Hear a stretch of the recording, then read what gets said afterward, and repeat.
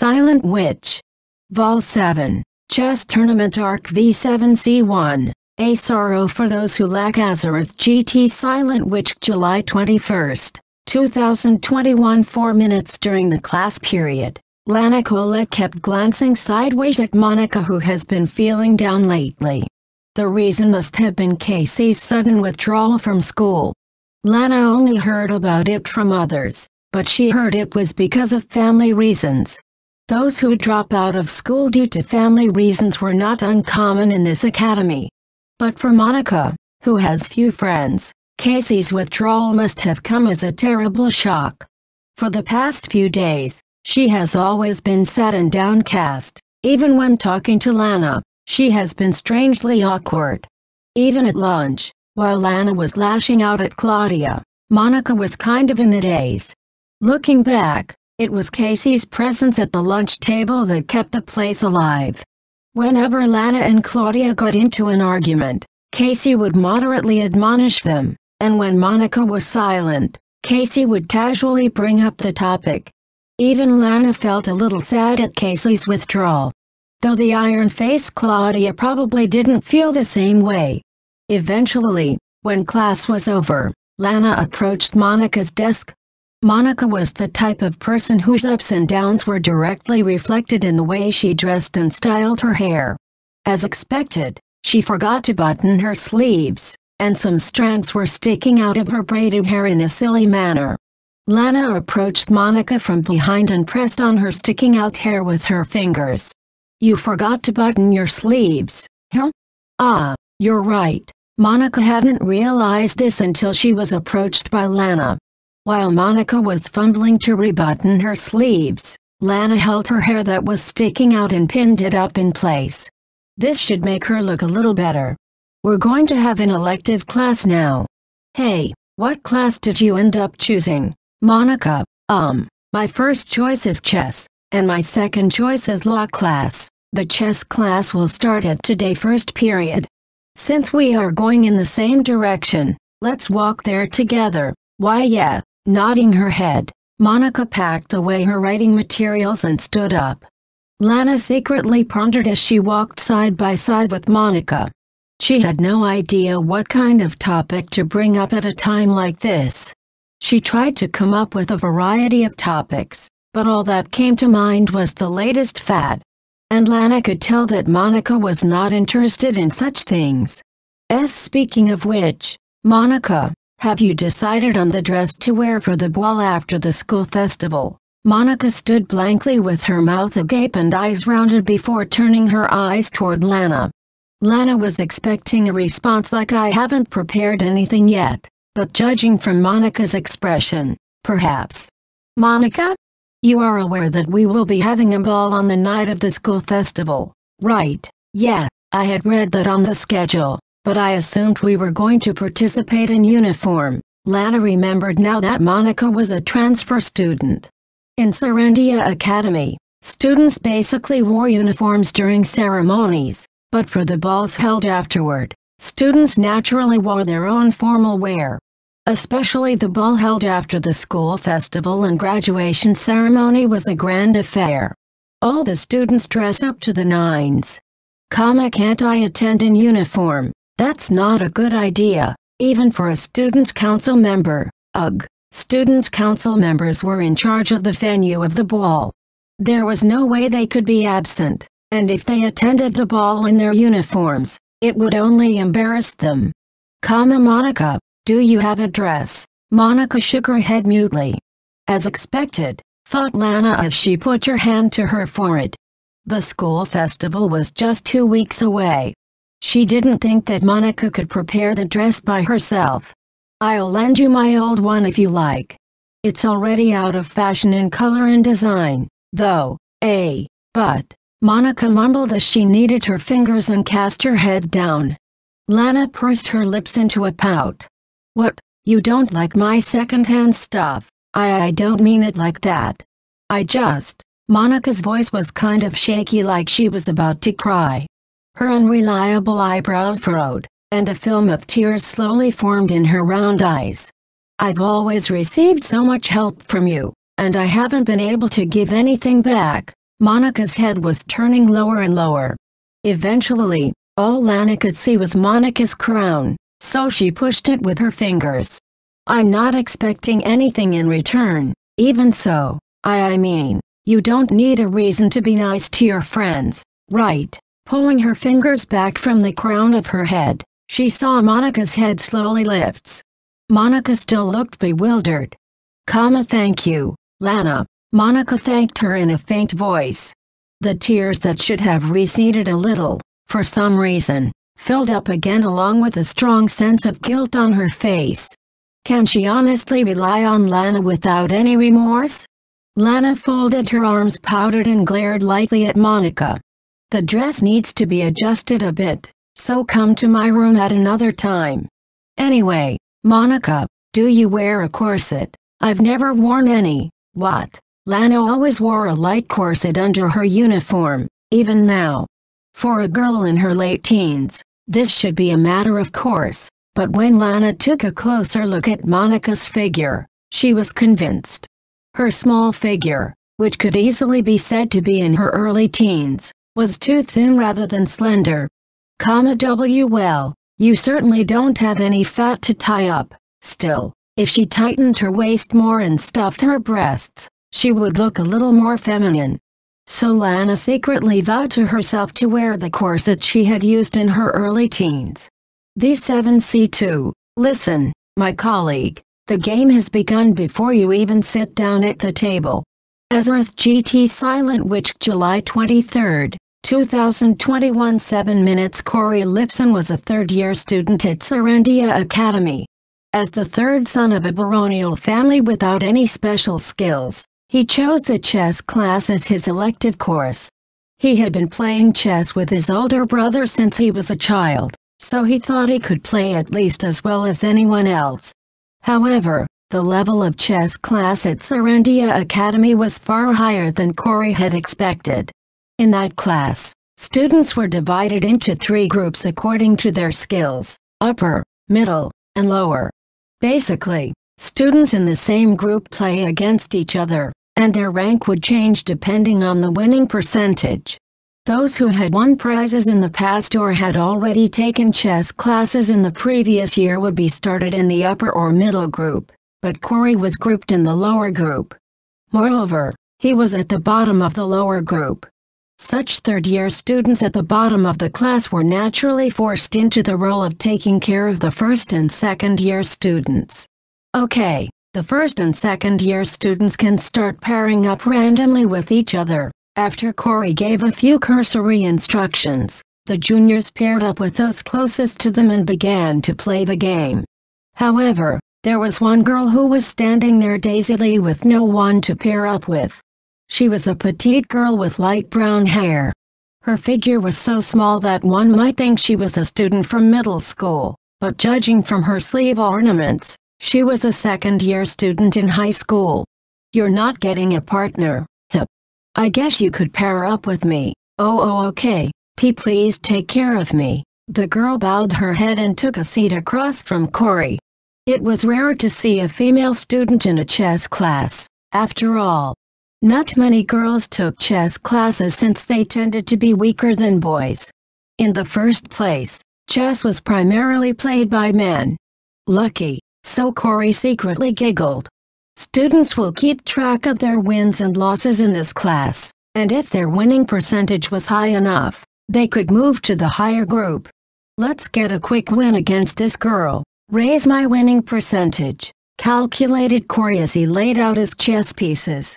How long have you been playing chess? Have you participated in any tournaments? I've only got started recently. I read the manual and learn the rules yesterday. There they are. Some people think they can play chess just by reading a manual. He was referring to himself, of course. Since this game will be recorded, I won't give you a handicap. Is that okay? I am fine with it. The girl nodded and stared at the board. I think this will be a piece of cake, laughed Corey without showing it. It's checkmate, the girl declared as she moved her black knight. Corey stared down at the board, breaking out into a cold sweat. Wait. Turning away from the board for a moment, he rubbed his eyes. Then, he looked at the board again. Wait, what is this? What is this? Pondered Corey. Before long, he covered his face with his hands and hung his head.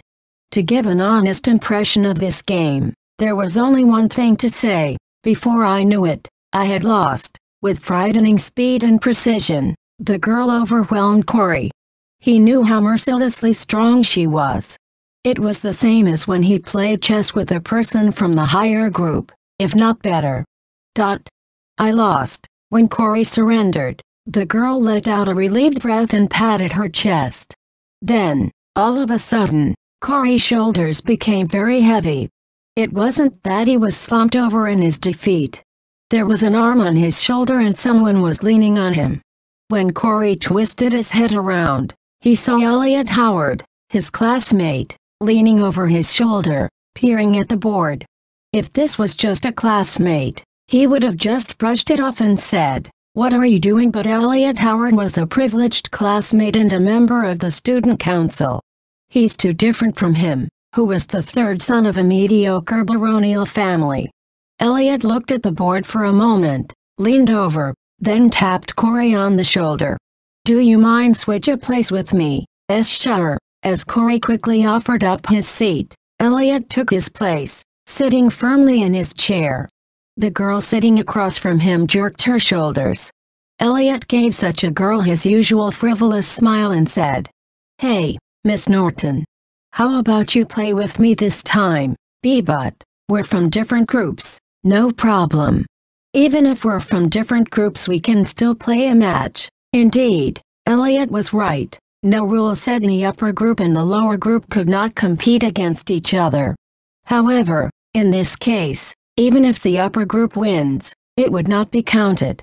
On the other hand, if the lower group wins, it will significantly affect their winning records. So, people in the upper group have nothing to gain by playing games with lower groups. To put it bluntly, it was just a waste of time. And no one had ever done it. And yet, Elliot volunteered to compete with a junior member of the lower group. Elliot was among the 3 best players in the upper group. It was said that his selection for the national chess tournament was virtually guaranteed. I mean, the chess tournament is just around the corner. How can he be thinking of playing against a junior member of a lower group at such a time? Skeptical, Corey left his seat to find his next opponent. Elliot picked up one of the black and white pieces, quickly reshuffled it under the desk, and held his fist out in front of Monica. "Choose whichever you like. I'll take this one." Then, Monica opened the hand she was pointing at, and what came out was a black king. Elliot went first in white, and Monica went after him in black. As Monica was arranging the black pieces, Elliot, who had quickly finished arranging them, muttered, "Say," resting his chin on his hand. Her arranging hand stopped and looked at Elliot. Is there something wrong?" The other day's game, Elliot poked at the piece with his fingertips and spoke as if he were talking to himself. "You knew I hadn't taught you the castling yet, and you also knew I won the game with it, so, why didn't you point it out in front of everyone?" Monica blinked in surprise. The other day's game, her first game of chess, she still remembered it well. The game where Elliot's side has no queen and the first move was given to Monica. Monica had the upper hand in the beginning, but at the last minute, Elliot used a special move called castling to move rook and king, resulting in Monica's defeat. At that time, Monica didn't know the special move of castling, so it was natural for her to be defeated. As Monica was at a loss for an answer, Elliot continued with more words. "You had every right to blame me. You can't even say to me that it's not a fair game." Suddenly, Monica remembered.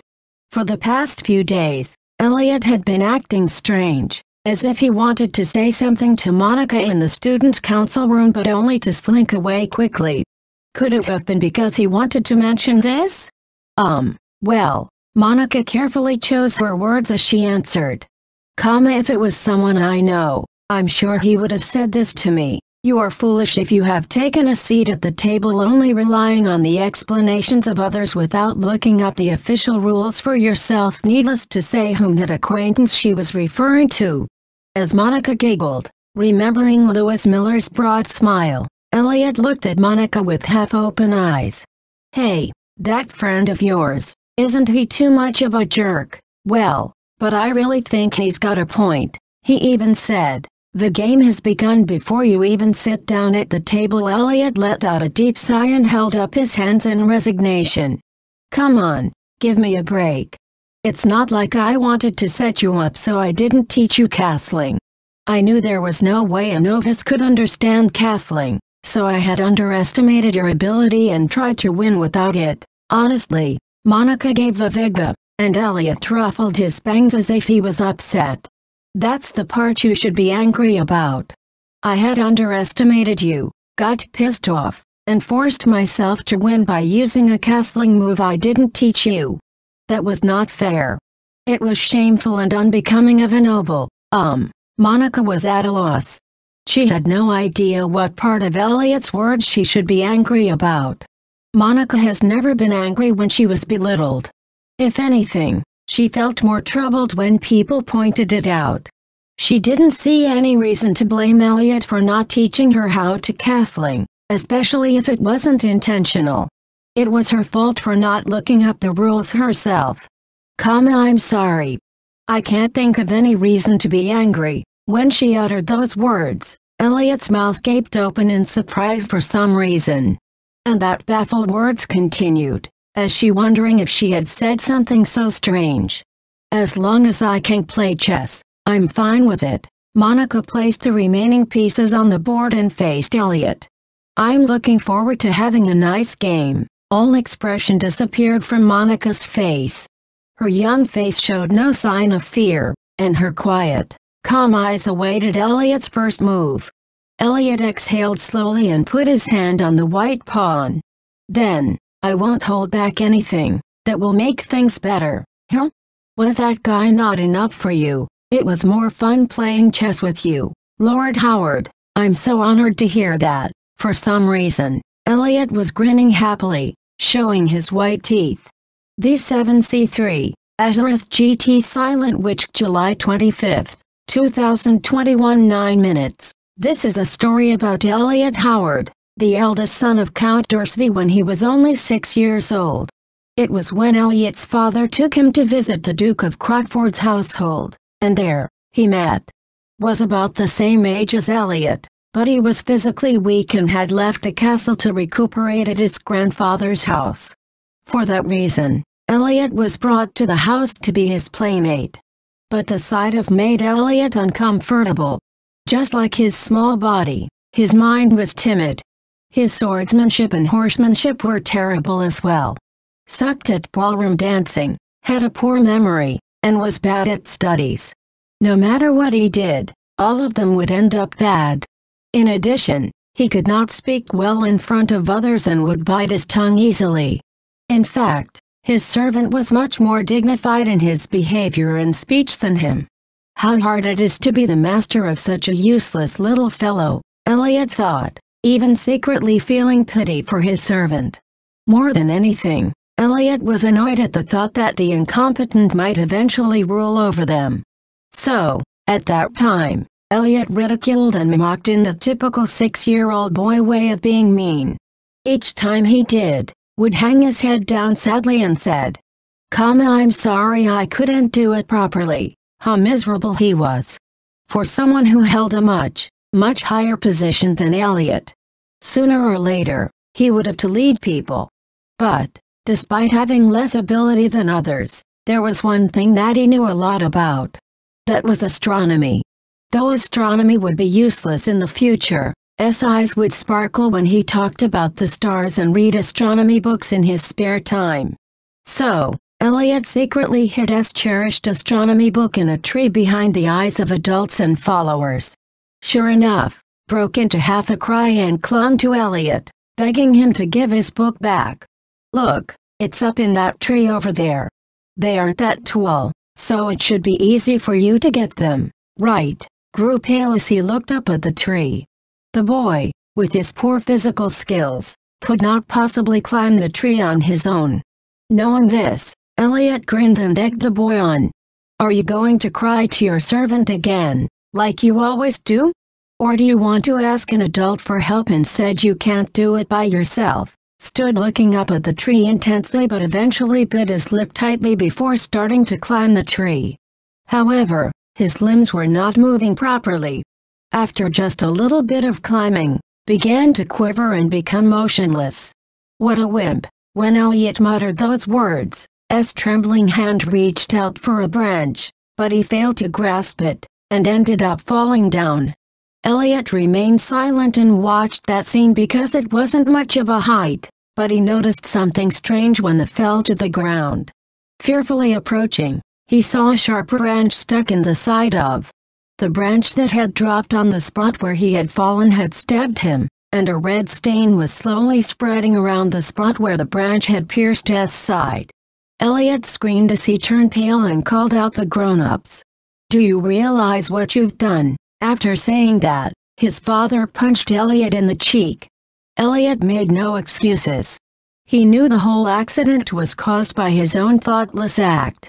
The injuries were not very deep and not life-threatening. However, it was still an injury that required several stitches. You have given him a scar that will last a lifetime. No amount of your life can atone for that crime. Having said that, his father was ready to give up his own head. But then, who had just received medical attention, barged in. Please wait, supported by his servant, stood on his own feet. Naturally, since he had just finished his suturing surgery a while ago, his complexion was pale, and he was sweating profusely. Elliot was not at fault, it was me who messed around and climbed the tree. Elliot was even trying to stop me, and risked his life to protect me. Bullshit.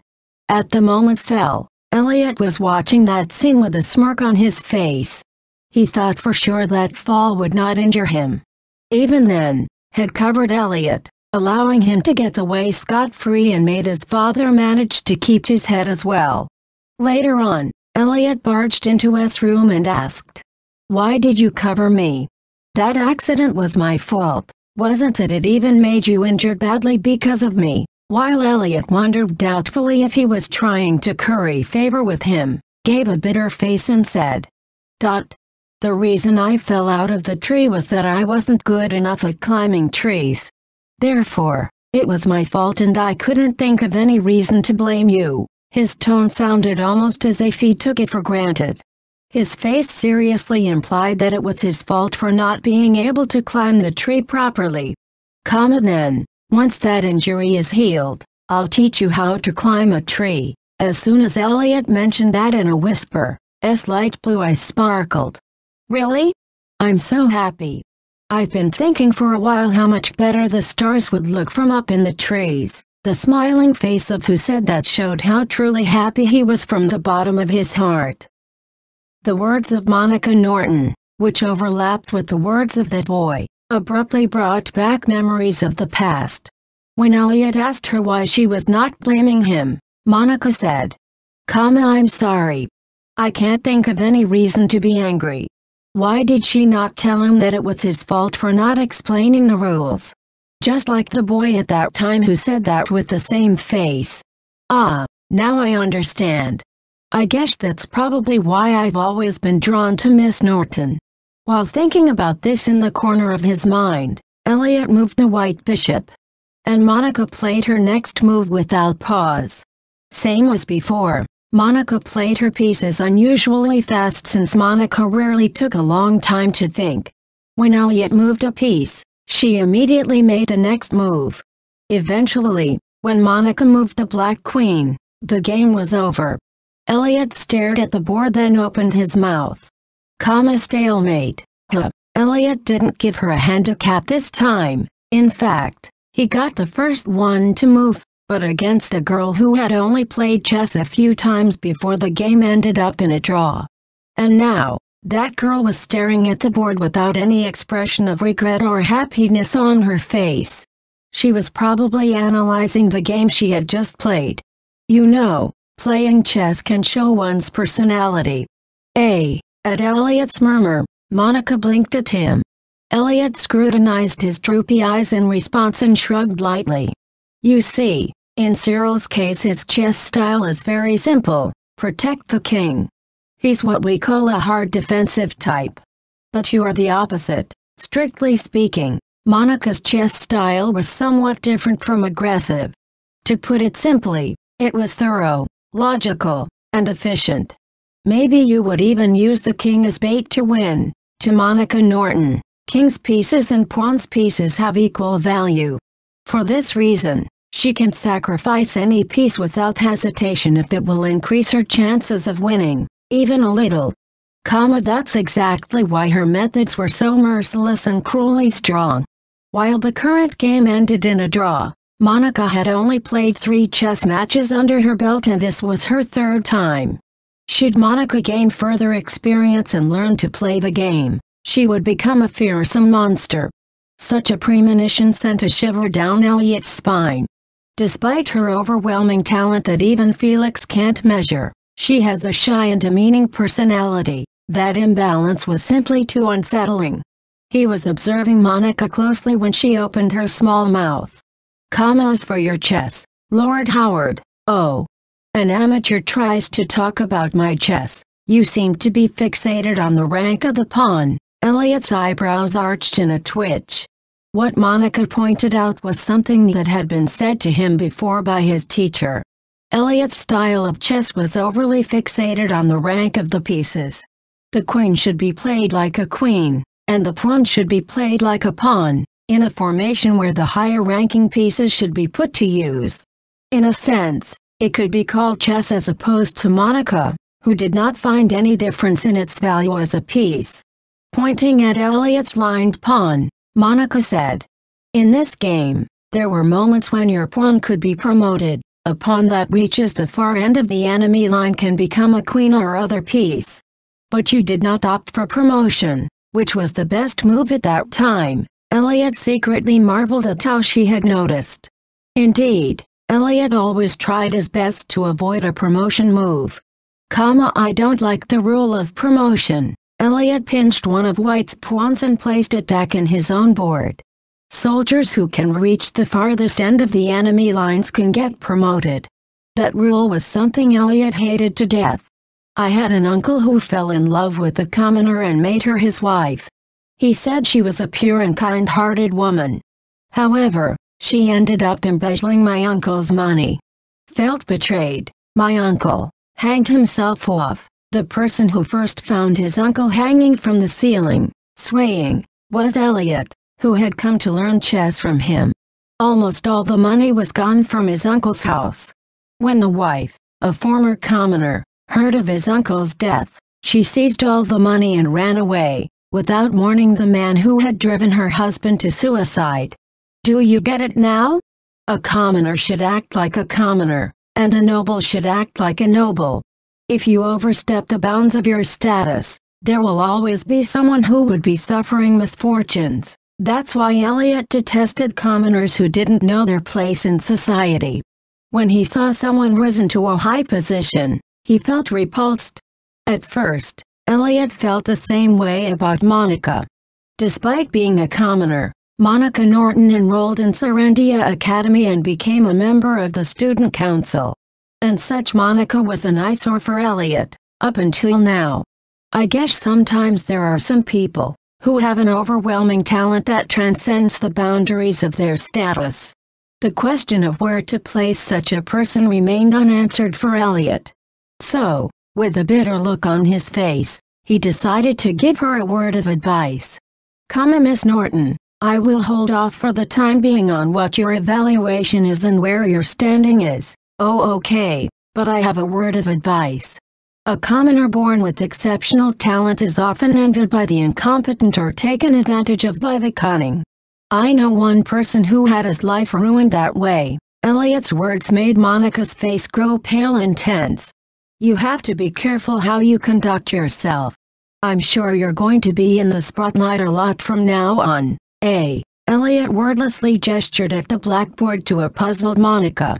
Professor Boyd was writing something on it. Chess tournament. Selected participants. Front player, Monica Norton. Middle player, Benjamin Moulding. Captain, Elliot Howard. Monica's face went white right down to her lips. Che chess tournament. On the last day off, 4 days before the school festival, we're going to invite representatives from other schools to join us for a chess tournament. I assume you see those events in the budget proposal. But. Why me? As Monica's eyes widened to their limit, shaking uncontrollably, Professor Boyd strode up to Monica's side. He, a big skinhead with the dignity of having been through many battles, tapped Monica on the shoulder with a hand so big that it could have easily crushed her face. Then, in a low voice with no expression, he left a few words. I'm counting on you, probably wanting to say, I can't. Elliot shrugged his shoulders and told Monica. Well, just take it easy, Miss Norton. Monica was still convulsing while repeating the same words, Her consciousness must have been gone by half. V07Ch, Monica's request. Azereth GT Silent Witch. July 27, 2021. 6 minutes after school, Felix was busy working in the student council room, while Elliot and Monica were heading there almost at the same time. It seemed that they had been selected to be part of the chess tournament, and had a brief conversation with Professor Boyd about it. Everybody but Felix had just left the student council room. With the school festival coming up, they were busy dealing with outside parties and meeting with the heads of the various departments. On the other hand, Felix had a little more time on his hands since he was just waiting for the report. Just then, he heard some good news. Elliot and Monica had been selected to be part of the chess tournament. Felix smiled at them. Glad to hear that 2 of our student council members have been chosen again this year. Good luck in representing the school. I'll reduce your workload a bit until the upcoming chess tournament is over. Thank you. With the school festival just around the corner, the student council members were naturally very busy, but Monica always finished her work quickly, and Bridget, who shared Elliot's position as secretary, will be able to cover for him. Bridget, the secretary, although talented in her own right, proved to be quite adept at working with people. Her ability to keep the department heads, committees and club representatives on track was almost endearing. Right now, the busiest person was definitely Neil, the general affairs manager. Felix has been following up on Neil's work, but it might be better to have Cyril help him as well. Up until now, Cyril had been assigned as Monica's trainer, but once the chess tournament is over, it should be no problem to remove Cyril from that role. Felix glanced at Monica and Elliot as he contemplated the work arrangements. Monica remained as usual, awkwardly downcast, fidgeting and kneading her fingers. However, the mood of Elliot standing next to her seemed to be much less spiky. Elliot was not pleased with the idea of Monica, a commoner, becoming a member of the student council, but his attitude has softened a bit recently. Cyril's attitude has changed recently, and now Elliot too. Has something happened between them and the little squirrel that I'm not aware of? In Elliot's case, it was probably about the chess class. Felix originally wanted to recommend a practical magic class to Monica, but she chose to take a chess class. If only he had been a year behind, he would have been able to play chess with her, he thought, secretly disappointed. After all, he had taken a chess class last year. How strong is the little squirrel from your point of view, Elliot? Pretty impressive. Despite only having played 3 times as a beginner, I was dragged into a stalemate. Oh, Elliot was strong enough to be chosen as the captain of the team. It would be worthy of praise if she could get a draw against him. Felix suddenly thought of something, took out a chessboard and a set of pieces from the cabinet, and then turned his head at Monica. How about playing a match with me? It never hurts to play against a variety of opponents when competing in chess tournaments. I wouldn't dare. I don't want to interfere, With your work, Your Highness, I have some free time right now. Right, if you beat me, I will listen to one of your requests, anything. Monica's round eyes widened at Felix's proposal. Her normally dark and shadowy brown eyes reflected the light diffusely, glittering with the color of young leaves. Anything, yeah, nodding. Felix secretly felt a surge of excitement in his heart. Usually, Monica would never ask for anything from anyone. She was the kind of girl who would squirm apologetically even just to borrow a quill. Now such a Monica will ask a favor from him. What exactly will this little squirrel be asking Felix for? Maybe a mathematical book? It could very well be, but if it really was, so be it. After all, how could you not want to reward a cute little animal when it's begging for something? Felix recalled the scene where Monica was drinking chocolate with Cyril not long ago. Lately, his favorite little squirrel seemed to be quite attached to Cyril. Before he knew it, the way she called him had changed from Lord Ashley to Lord Cyril. But she still addressed Felix as Your Highness. All in all, he was sulking over the fact that his favorite pet was fond of someone other than him. Well, if all she wants is a mathematical book, so be it. It might be fun to surprise the little squirrel by presenting her with an extremely rare book. With this idea in mind, Felix arranged his pieces. Now, he had to lose cleverly without Elliot and Monica noticing. It's checkmate. Felix secretly smiled at the board as he listened to Monica's declaration. He did cut a few corners, but Monica won the game outright. Perhaps there was no reason to cut corners in this match. I was planning on making it a little more of a close game, but, oh well. It was going to be a losing game anyway. While Felix was thinking about this, Elliot, who had been watching this one-sided and overwhelming game, glared at Monica with twitching cheeks. I just realized, Miss Norton, you went easy on me during our match at lunch, didn't you? At Elliot's words, Monica was taken aback and shook her head. No, I don't. I never went easy on you. Monica desperately denied Elliot's claims. Then, I did all I could to make it a stalemate. She blew herself up. I knew it. You were aiming for a draw from the start, and did you know what that is? They call that holding back. Elliot grunted in a low voice and pinched Monica's right cheek. The soft cheek of Monica stretched further than he expected. With a pinch on her cheek, Monica gave a gagging, sobbing excuse.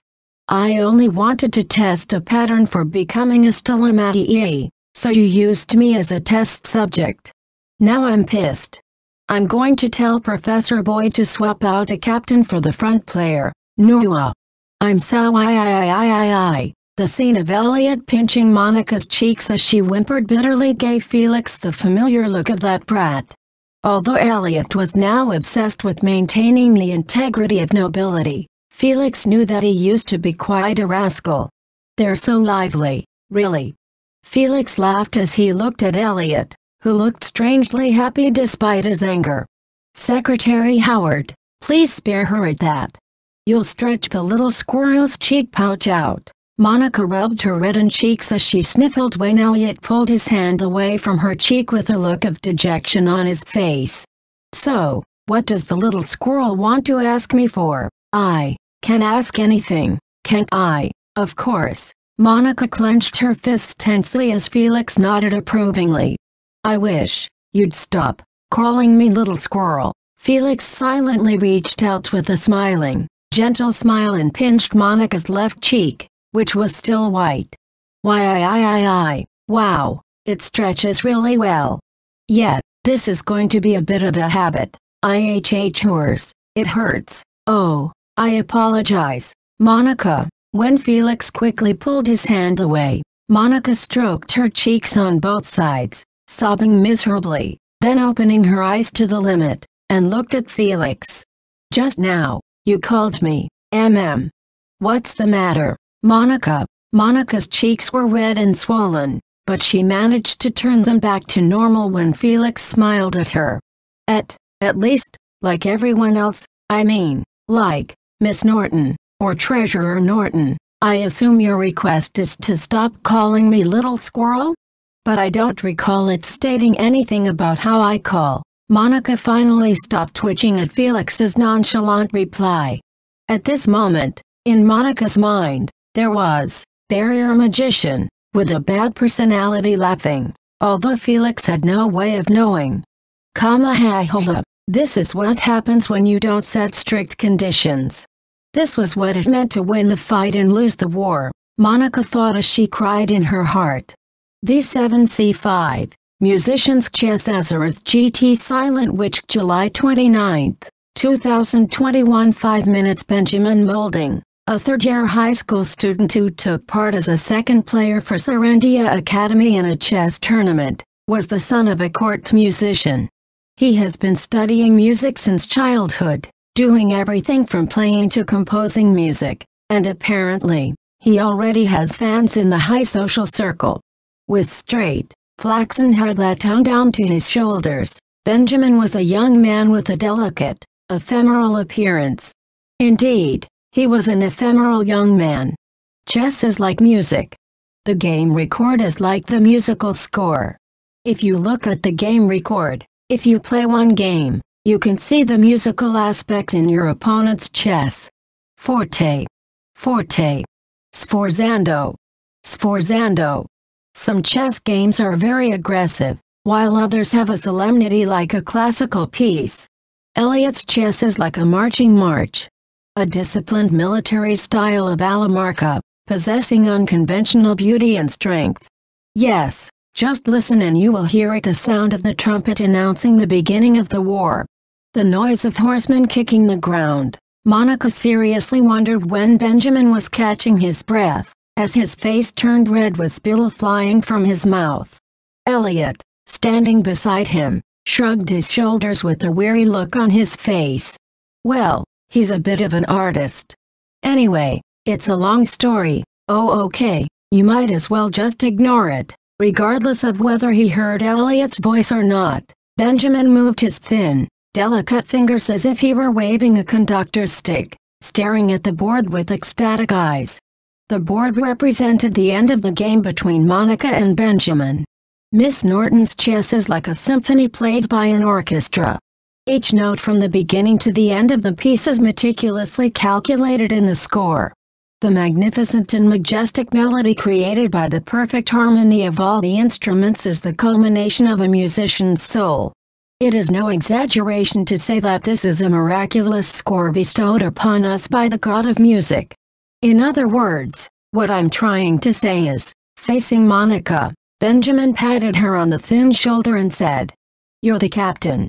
Keep up the good work." "I think so, too." In agreement with Benjamin's words, Eliot concurred easily. Monica squealed, cowering with her head in her hands. "No, that's too much." Until the day of the chess tournament, the chosen students stayed behind after school and played chess incessantly. At that training session, Monica had her first game with the second inline player, Benjamin Moulding. Benjamin was chosen as one of the players, which made him a strong opponent. However, Eliot had warned her don't go for a stalemate, so Monica went all out and defeated him. Resulting, the occurrence of the story mentioned earlier. Out of all of us, I'm the weakest. So, it only makes sense if I become the first inline player, Benjamin stated, folding his arms as if it was only natural. Monica shook her head vigorously. That's not true. I am the most novice here. Novice or not, the strongest one gets to be the captain. I am not telling lies or being modest. After all, our family motto is, you may lie to debt collectors and your lovers, but you can't lie about music and chess. This was not the kind of family motto that could be said proudly. But Eliot just shrugged his shoulders in exasperation. Apparently, he was used to this kind of exchange. Benjamin waved his finger in the air as if he didn't see Eliot's exasperation in his eyes. "Listen, Miss Norton. My chess is music without limits. Sometimes intense, sometimes sad. It can be light, it can be heavy, it can be grand, It can be majestic. I can recreate and play any kind of musicality in chess, but that doesn't mean I'm crazy good at chess. Only the last word was delivered with a posed look. I think you're strong enough already, so I'm aware that I'm fairly, moderately, reasonably strong, but not outstandingly strong. However, your strength is genuine. Who could do it if not you? Elliot gave an approving nod, seemingly agreeing with him. At this rate, she will definitely turn herself into a captain. So Monica clung desperately to them and begged. I am begging you, please, the first in-line player position is already terrifying enough, but if you make me captain. A blinding memory of the past came back to Monica's mind. An interview that left her hyperventilating. Enough to make the content of her stomach spill out when rehearsing for a ceremony. If she became a captain, another incident like that might happen all over again. Elliot held a finger to his chin and squinted his droopy eyes as Monica whimpered mournfully. Well, I suppose it will be a bit of a hassle to change the order since Professor Boyd has already submitted our application. I guess we'll just have to go with it, in which case, I will remain as the captain. Elliot played his bangs with a reluctant look. They're expecting a lot of us this year, you know? Especially since Serendia Academy dominated the last tournament. Elliot's words suddenly reminded Monica of Felix's words. Glad to hear that 2 of our student council members have been chosen again this year. That was what Felix had told Monica and Elliot the other day when they reported to him on becoming players. Did any members of the student council participate in the tournament last year? His Highness and General Affairs Manager Maywood did. By the way, His Highness was the second in-line player, and General Affairs Manager Maywood was the captain. I see. Monica's eyes peeled back at Elliot's words. Usually, when it comes to this kind of thing, the captain who was third in line was the most powerful. So she just assumed Felix was the one. Out of all the student council members, the one who seemed far from being the most sharp was Neil, the General Affairs Manager. Isn't Maywood General Affairs Manager very thoughtful? I mean, he always knows what I was going to do. Oh okay, that's why in chess, you can do the opposite. At the place where you don't want to be attacked, he will attack you without mercy, and that can be pretty nasty. It was hard to imagine where gentle-looking Neil completely blocking his opponent's strategy. As Monica tilted her head, remembering Neil's amiable smile, Benjamin interjected, waving his finger as if he were waving a conducting baton. General Affairs Manager Maywood's chess game seems to be an extremely sophisticated improvisation. The way he reads his opponent's moves and responds perfectly to them is truly amazing. Then, what about His Highness's chess? Asking Benjamin in a hushed voice. Monica recalled her game with Felix the other day. Monica had won that game by an overwhelming margin, but Felix didn't seem to be taking it seriously, or rather, Felix's chess was the kind of chess where he hadn't revealed all his hands. Elliot's chess showed glimpses of his beliefs, but Felix's chess felt like he was hiding them thoroughly. That's why Monica was curious to know how Benjamin felt about Felix's chess. In response to Monica's question, Benjamin rested his chin on his hand and closed his eyes. It is very difficult to read any trace of musicality from His Highness's chess. But yes, I dare say it may be similar to Miss Norton's chess. Benjamin's fingers, which he had been moving like a conductor's rod, stopped in a high, raised position in response to Monica rounded her eyes in surprise. Then, as if lowering the blade of a guillotine, he swung his fingers straight down. Neat and precise, a chess style that involves all possible moves to slaughter the king without fail.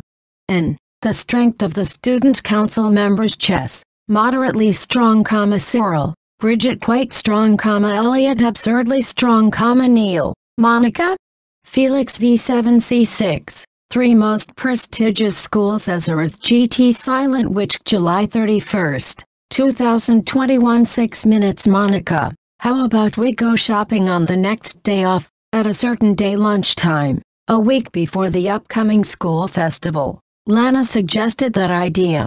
Lana sounded like she has been planning on going shopping to get something she needed for the school festival.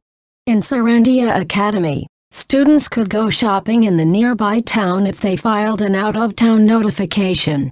But as Monica chewed on a piece of bread, she shook her head. "I'm sorry, but I had some things to do." On that day, chess tournament, the piece of bread stuck in Monica's throat when Claudia blurted out the words, caused her to choke. While Lana widened her eyes in response, looked at Monica in shock. "Do the student council have jobs on the day of the chess tournament?" "No, I just," Claudia blurted out again, intercepting the stammering Monica. She's become representative player. As a first player, that words almost caused the same thing to happen again, so Monica turned her head at Claudia with tears in her eyes. It's not surprising that few people were aware of the players representing the chess tournament, as they were discreetly posted on the bulletin board. In fact, the chess tournament itself was not a very large-scale event. Even it was called a tournament, but in reality, it's more like a social event where players from other schools were invited. Because of that, very few students had an interest in the chess tournament. Even Lana, who stared at her with her eyes wide open, didn't seem to know that Monica had been chosen as a player in the chess tournament. "What? Don't tell me you've been chosen as a player, Monica," more or less. Talking about something like getting chosen as a representative always made Monica uncomfortable, so she never told anyone about this. "You're getting too carried away. You're only a good-for-nothing without skills." Those memories of heartless words thrown at her in the past kept running through her head. The mere thought of the cold eyes of that boy Monica had once believed to be her friend was enough to make her heart squeezed, but contrary to her expectation. "That's amazing." Lana rattled her chair off, leaned forward to examine the flabbergasted Monica before excitedly rambled on. "Oh, my gosh. Why do you keep those things to yourself? Do cheering the match aloud in there. You're planning to do that when you don't even know the chess rules." Lana's lower lip pouted at Claudia's remark. "I've learned the name of each piece, or you have no shame to say understand the rules with that alone. What's wrong with that?" While blushing with embarrassment, Lana looked at Monica, whose mouth was opening and closing repeatedly, unsure of what to say, but her flustered state forced her to nod. "Yet, I'm happy to have your support," said Monica in a hushed voice, leaving Claudia side in disbelief. Honestly, that statement could cause the bystander idiots who don't understand the rules to cheer loudly. "Not even I would do something like that," yelled Lana with her raised eyebrows, before turning her head to Claudia as if she had remembered something. "Speaking of which, didn't you participate in last year's tournament?" "I remember there were also 2 members from the student council." "I'm surprised you remembered," Claudia grunted as her beautiful face contorted in vexation, expressing as if she had been confronted with the mistakes of her past. "Right. After Neil said, 'Let's do our best.' I can't hold back in my match and accidentally playing it with my all. What a blunder." Miss Claudia Ashley was well versed in many knowledge, yet extremely troublesome to handle at the same time. Essentially, she loathed being depended on by anyone, kept others at a distance with a brooding aura, and made no effort to hide her spiteful attitude to anyone but Neil. Of course, her motivation to participate in the tournament last year was the participation of Neil. "I wonder what kind of chess lady Claudia plays. I'd like to have a match with her, but I don't think she would agree to my request if I asked her to." Probably. According to Elliot, Serendia Academy had dominated the tournament last year, so Claudia must be very strong. Maybe she should ask Elliot or Benjamin about Claudia's chess. As Monica was engrossed with that thought, something brought to Lana's mind as she suddenly chimed in. "Hey, I was wondering, are the schools we're playing against going to be the same ones this year?" "I suppose." It was dubbed as a social event for the 3 most prestigious schools, after all. "Seriously?" Monica's heart jumped with an unpleasant sound at Claudia's words. Speaking of the three most prestigious schools in this riddle kingdom, there was the Serendia Academy, a prestigious school for the children of noble families. The temple under the jurisdiction of the shrine excelled in the field of law. And the last one was the best institute for training magicians. Minerva. That thought was resulting in her fork slipped out of her hand. And a clicking noise was reverberated awfully loud, leaving her heart pounded heavily with her palms wet with sweat. Monica, I'm sorry. Monica hurriedly got out of her chair and tried to pick up the fallen fork, but her fingers were unable to hold it properly. The fork slipped off between her fingers and fell to the floor again. Minerva, an institute for training magicians, is an institution where Monica Everett, the Silent Witch, once attended. Monica had graduated at the age of 15 after skipping a grade, and most likely, her classmates from that time were still in attendance at Minerva. I'll be fine. I think they don't even remember me. I'm sure. Like Monica always did, she had kept her head down and rarely spoke in public. Even after she had learned the no-chance spell, she mostly stayed in the lab and didn't show up at any conferences or research presentations, so only a few people had memorized Monica's face. I'll be fine, I'll be fine, I'll be fine.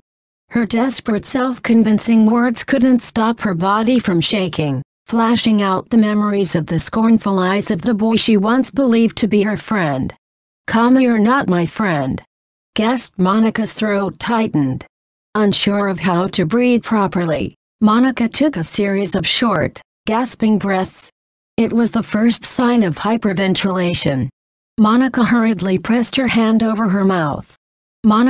Lana, noticing that something was wrong with Monica, got out of her chair and kneeled down beside her. I can't let Lana worried. Even when Monica's face grew pale, her body shaking, she moved her trembling lips. I'm fine. Yeah, it's nothing, but your condition didn't look like it's nothing, grunted Lana and grimaced, when Claudia blurted out. Do you know anyone in the temple or perhaps?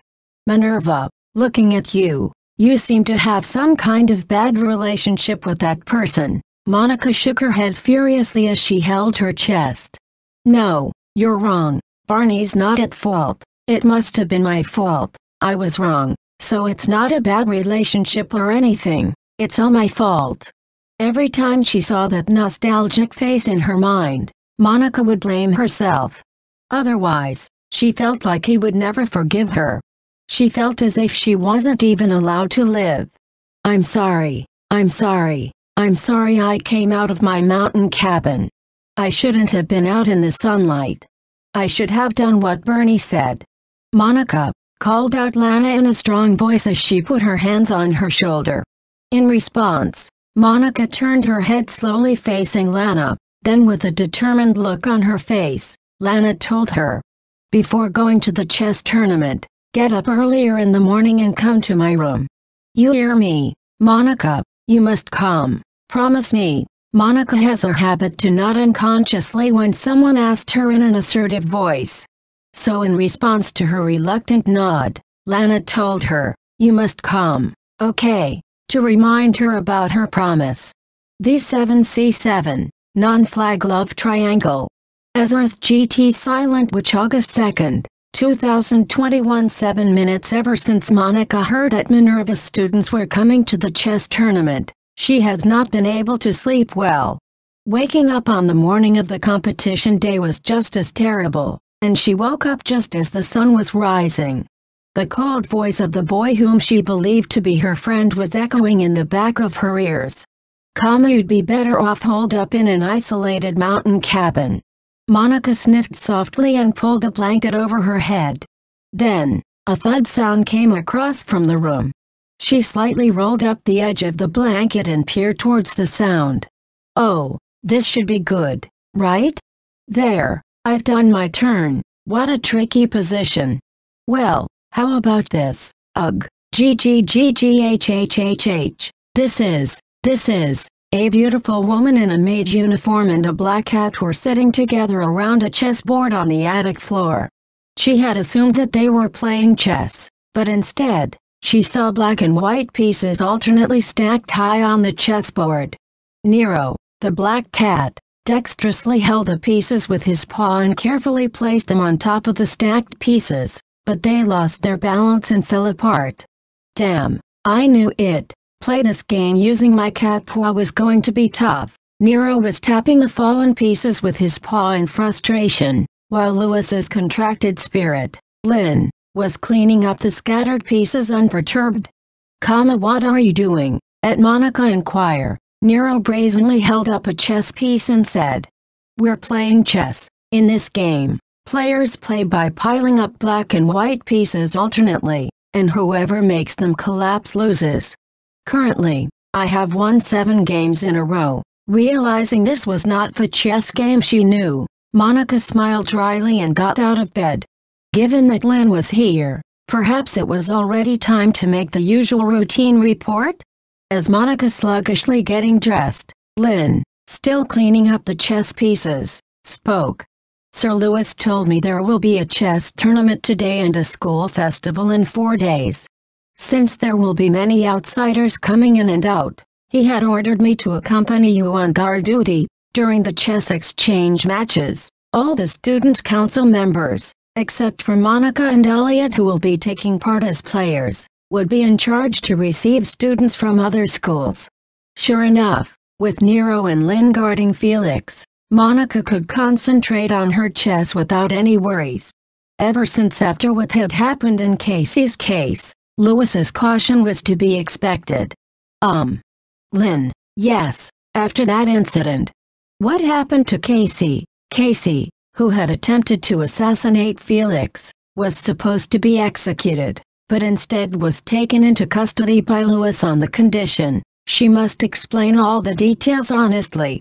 But should Casey refuse to be interrogated? Monica, who knows how merciless Lewis can be, couldn't help but felt a shiver. Miss Casey Groove, daughter of Count Bright, complied with the interrogation. In that matters, Sir Lewis has already been in contact with Count Bright in secret. Casey's father, Count Bright, has stated that he was entirely responsible for the incident and has stubbornly denied any connection to the Randall Kingdom. However, Lewis suspected that the Randall Kingdom side was also behind the assassination plan and was investigating the source of the assassination magic tool, the Quank Flame. Miss Casey Groove has been sent to a convent in the Northeast just the other day. I see. Monica's heart wrenched every time she remembered Casey's sorrowful voice. Casey felt indebted to the Randall Kingdom. So when she discovered that Duke Crockford was planning to invade Randall, she was determined to stop him. Sooner or later, when Felix becomes king, Duke Crockford, Felix's backer, will probably drive Felix to attack the Randall Kingdom and eventually start a war with the Empire. The Empire itself was formidable, but with the recent reign of a young emperor, the regime has been unstable. This had provided him a perfect opportunity to make a move on them. That being said, Monica can't just sit back and watch Felix get assassinated. I don't know which path should I choose. None of each side was completely united. Some work for their personal fortune, some for the national interest, some for their ideals, some for peace, some for further development. A whirlwind of thoughts, ideals, and desires. This is what politics is all about. Even after becoming one of the 7 sages, Monica kept away from political affairs and secluded herself in her cabin. She firmly believed that staying away from politics was the best thing to do. But things can't be the same anymore. The political struggles that Monica had turned a blind eye to until now were quietly coming to her doorstep. Why does His Highness, who is such an amazing person, always follow Duke Crockford's words? Everyone knew Felix was very capable. It was also a well-known fact that he was at the mercy of his maternal grandfather, the Duke of Crockford. Even Monica, who was not familiar with politics, had overheard about it. Horizontal ellipsis. Does His Highness want to go to war with Randall and the Empire? Is he really fine to let this country be engulfed in a war? Monica still couldn't grasp the person named Felix Arcradile. Even the same student council members, such as Cyril and Elliot, have shown more of their personalities and ideals compared to their first encounter. For example, Cyril was a proud person who was strict with himself and others. He can be somewhat narrow-minded, but he was caring and attentive to those around him. He took pride in being recognized by Felix and was more devoted to that person than anyone else. Elliot adhered to the status system and had a belief that nobles must act like nobles and commoners must act like commoners. Even his looks gave a frivolous impression, but at heart, was very earnest. And the fact that he felt uncomfortable when used to castling against Monica proved how earnest this person was. Up until now, Monica had always avoided interacting with people, but after she infiltrated Serendia Academy and came into contact with various people, she gradually began to see things more clearly. Which was, she can naturally understand about a person, once she knew what she valued the most. Casey wanted to protect her family. Elliot took pride in being a nobleman. Cyril was devoted to Felix. Everyone has their own values and beliefs, and they are all fighting to protect them. Then what about His Highness? What is His Highness fighting to protect? From Monica's standpoint, Felix was calm, friendly, and sociable, but no one knew what he was thinking. But when he said, "Whenever I show up at a tea party, no one offers me chocolates made with Randall's techniques. I mean, what's the harm in something that tastes good?" The cold look on his face as he blurted out how stupid the power struggle was. She didn't think that words were a lie. "I can't let His Highness die. I won't let His Highness die." For that reason, she had to make sure that both the chess tournament and the school festival 4 days later were successful. To do that, she needed to make sure to divide her role between Nero and Lynn. Monica turned to face Nero and Lynn. "I would like to confirm today's arrangement. Nero, I want you to make sure if there are any suspicious magical reactions similar to the Quang Flame the other day. Lynn, as a wind spirit, you should be able to hear sounds from afar, right? Please keep an eye out for any suspicious conversations around His Highness." At Monica's instruction, Nero-chan got it, as he raised his paw proudly. Lynn gave an understood nod and made one statement to Monica. "To tell you the truth, I was discussing with Lord Nero how should we protect the second prince without attracting suspicion while playing this game. Oh, I just remembered. Watch me, Monica." Particles of light enveloped Nero and Lynn, changing their appearance. Eventually, the light subsided, replaced by two beautiful individuals dressed in Serendia Academy uniforms. One was a wild-looking handsome man with black hair, the other was an elegant handsome man with short blonde hair. The dark-haired one was Nero, of course, but the blonde guy, perhaps. What? Are you by any chance? Lynn, indeed, I am Lewis Miller's contracted spirit, Lindberghfield. According to a book Monica had once read, spirits have no gender, so when they turn into humans, they can turn into either men or women. Still, witnessing her transformation from a woman to a man was a surprising experience. His frame was slender but definitely that of a grown man, while his voice was lower than usual. "What do you think? This way we can walk around the school building without attracting suspicion." Next to Nero, who looked pleased with himself, Lynn took out a book expressionlessly. There was a scene in this novel where the heroine is tangled up with a bad guy, which ended up to be defended by her classmate by saying, "Don't touch my girl, right? If Miss Monica ever gets tangled up, I'll be sure to reenact this scene, so please rest assured and just let the bad guy tangle with you." As Monica stood speechless, Nero's eyes glowed brightly. "Oh, that sounds great. I want to do it too. I call this a love triangle between me, Miss Monica, and Lord Nero." What a thrilling development. For Monica, This is a thrilling development in a negative way. Monica opened her mouth, putting a hand to her forehead with a pensive look on her face. You know, I think the uniforms you're wearing for someone of that age would make you stand out even more. What? I can't believe it. For some reason, both of them did not seem to have an accurate grasp of their own outward age. Both Nero and Lynn looked to be in their mid-20s when they transformed into humans. Needless to say, they were suspicious people wearing uniforms. After Monica brought it up, they exchanged glances and began discussing strategies, such as what to wear, or what not to wear. In the first place, Nero can turn into a cat and Lynn can turn into a bird. There's no need for them to transform into humans. Regardless of what Monica said, they were still arguing about what to wear, so she decided to leave them alone and leave the room. She had promised Lana to visit her room today. She didn't have much time to relax. V07Ch, a torture device, no matter how you look at it. AOG Silent Witch August 4th, 2021 7 minutes. Feeling uncertain about the future of this country, the pressure of guarding Felix, and the fear of meeting the nervous people, Monica visited Lana's room, and now, she being constricted by Lana. This is so tight. Come on, Monica. Just breathe out, heave-ho like that. Ugh, not ugh, but heave-ho. Lana walked behind Monica and pulled the straps of the corset tighter, quickly tying it up. It might be painful at first, but you'll get used to it.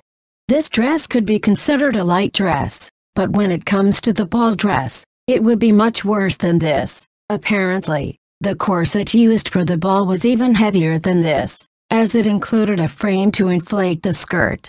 Realizing the efforts of the noblewomen behind the glamorous and the high social events, Monica put on her uniform over her corset. The whole reason Lana had called Monica was to lend her this corset. On top of that, she would put some makeup on Monica as part of her practice for today's ball. Lana sat Monica down in front of the dresser and called the maidservant to arrange her makeup. She then skillfully applied a thin layer of powdered paste on Monica's face. If it were an evening ball, I'd apply makeup to make you look dazzling, but I decided to keep it like today. Since it's a chess tournament, it's better to appear more intellectual. Lana then instructed the maidservant to slant Monica's bangs slightly. We should give your forehead a little exposure. Since you tend to cast your head down and cover your face with your bangs, I think showing your face would change your impression. Do I really need to change my impression for a mere chess tournament? Thought Monica in bewilderment, and then Lana added. I don't mean to pry, but, there might be a possibility if someone you don't want to meet will be attending the chess tournament today. Monica's shoulders tense up. Lana was absolutely right. While it was not certain someone she knew from Minerva would be there, the mere mention of Minerva's people was enough to make Monica feel uneasy. As Monica fell silent, Lana flicked white powder on Monica's cheek and continued. You can change your impression a lot by putting on makeup and changing your hairstyle, and if things work out well, you might be able to deceive people you don't want to meet if you run into them. To Monica, who only thought about hiding her face by putting her hood over and turning away when she didn't want people to notice her presence, Lana's words were an eye-opener. My father used to say this. First impressions are mostly determined by posture and facial expressions. Physical appearance is usually secondary. For this occasion, corsets seem to have a stronger meaning of correcting posture than correcting body shape. Certainly, hunching over would cause the corset to tighten into the body, forcing the wearer to stretch his back straight. To make her look even more radiant, Lana applied makeup to Monica's face. She covered the pale and shaded skin with white powder and added a thin layer of rouge to the cheeks. The rough lips were glossed with beeswax cream, and then a thin layer of lipstick was applied to make them look more vivid. The eyebrows, which had not been groomed at all, were trimmed slightly. There you go. It's done. Reflected in the mirror was a 17-year-old girl with a healthy complexion. Makeup didn't suddenly make her into a beautiful woman whom everyone would turn to. The image in the mirror was of a simple-looking girl with round eyes, a small nose, and a small mouth. But if they saw Monica now, no one would mistake her for a child in her early teens. If anything, Monica, who always had an unhealthy complexion, looked healthier and brighter now. That alone was enough to shock her.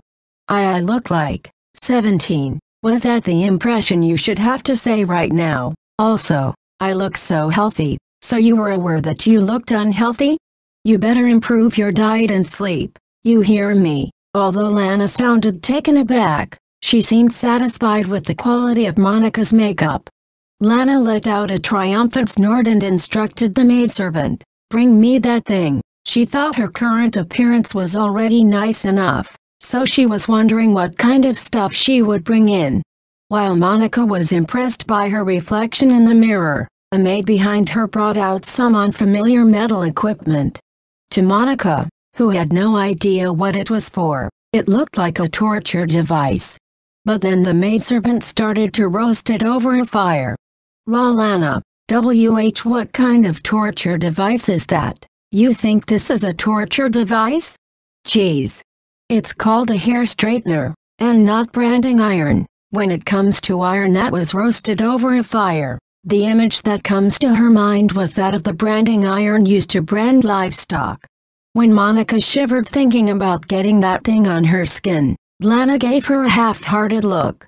I don't know what you are imagining, but this is for curling hair. Curling hair. Monica, who had never heard of the culture of curling hair, could only make blank stares. Lana picked up the hair straightener and then faced Monica's hair. Well then, this is just the beginning. From now on, don't move your head even slightly. It was the morning of the chess tournament, and the student council members were ordered to come a little earlier to prepare for the arrival of the students from other schools. As soon as Monica stepped into the specified meeting room, the rest of the student council members saw her and their expressions changed. Everyone was looking at Monica, who was different from the norm. They were like, "Oh, which princess is this beautiful girl?" Though, it's not the case. "Come, Miss Norton, your appearance looks like a 17 girl," that was all Elliot managed to say. Some people might take offense at the rudeness of this line, but Monica nodded enthusiastically with a twinkle in her eyes. Did I look like 17 years old? Yeah. That's a surprise. What's with all the makeup and hairstyle? And my friend arranged it for me. Did I really look like 17 years old? Yeah, you sure looked like a 17 years old girl. Elliot's crude speech made Monica squirm with excitement. For Monica, who has always been told that she looks like a child and has a baby face, the phrase "you looked like XXX years old" was the best compliment she ever received. Now Monica was wearing a corset to correct her hunched back, applying makeup to brighten her complexion, and curling the ends of her light brown hair into a slight curl. Though her hair was adorned with the usual ribbons and not particularly flashy, the curly hair gave her a much different impression. The current Monica was like a normal, healthy 17-year-old girl who could be found anywhere. The sad thing was, to the surprise of those around her, the usual Monica was a girl with an unhealthy complexion. Cyril Ashley's eyes widened in amazement and muttered rude things such as "I didn't know your face was looked like that." He had probably identified Monica only by her features as a skinny little girl with light brown hair, as she always kept her head down intended to conceal her eyes. Neil honestly said, "Wow, you look wonderful," and Bridget, who was generally harsh with Monica, only commented, "You should do that much normally." As Monica squirmed with excitement, Felix, who was standing in front of her, gently brushed aside a strand of Monica's hair and parted his lips. "You look so lovely today. You are usually adorable, but today you are very beautiful." A butterfly might be tempted to rest its wings on a beautiful blossoming bud that had been closed tightly. Monica's thoughts paused for a few seconds.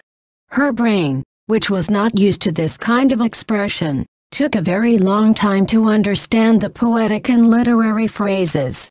So, Monica decided to ask straight away. Come on then, did I look like 17 years old? Yeah, you did. Felix was muttering. You were more pleased with that compliment, to himself when he saw Monica was squirming in delight. Monica has never been interested in fashion. In fact, it would be fair to say that she was indifferent to it. For her, who has been hiding away in her cabin without seeing anyone, being fashionable was something unnecessary. However, ever since she came to Serendia Academy and Lana taught her how to braid hair, Monica's consciousness had started to change, if only slightly. At least, to the extent that she was concerned about Claudia calling her a toddler. It is about time, Your Highness. I think you should leave it at that, Bridget chimed in, casting her eyes over her watch. Felix reluctantly withdrew his hand from Monica's face and then gave instructions to all the student council members. Well then, I guess it's about time we welcome the students from Temple and Minerva. The mention of the name of the institute she had once attended brought Monica back to her senses. It'll be fine, I'm sure it'll be fine, as long as I keep my posture good and keep my composure. They won't notice me unless things go horribly wrong. Barney, what are those people doing? Oh, they are playing chess. It could be categorized as a board game, a game for those with too much spare time in their hands. Barney snickered mockingly, looked at the people of the chess club from a distance. They came to Minerva to study magic, but then creating a chess club, it's beyond ludicrous. We are at the pinnacle of a magician training institution, so shouldn't we be concentrating on studying magic? That's what Barney had said when Monica was still attending at Minerva. And because of that reason, somewhere in the back of her mind, Monica had assumed that Barney would never take a part in chess. But, nice to meet you. I'm Barney Jones, president of the Minerva Chess Club. The sight of the bespectacled young man shaking hands with Felix had left Monica speechless. His height was taller and his voice was lower from what she had remembered, but she would never have mistaken him for someone else. Why are you here? Standing at the head of Minerva's students was a man who had once been Monica's best friend. Why are you here? Barney?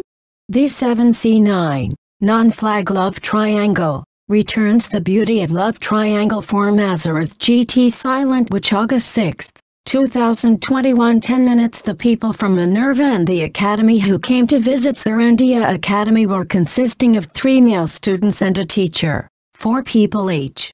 The Temple students had their hair cut short, giving out the image of serious students which was embodied the strict culture of the school.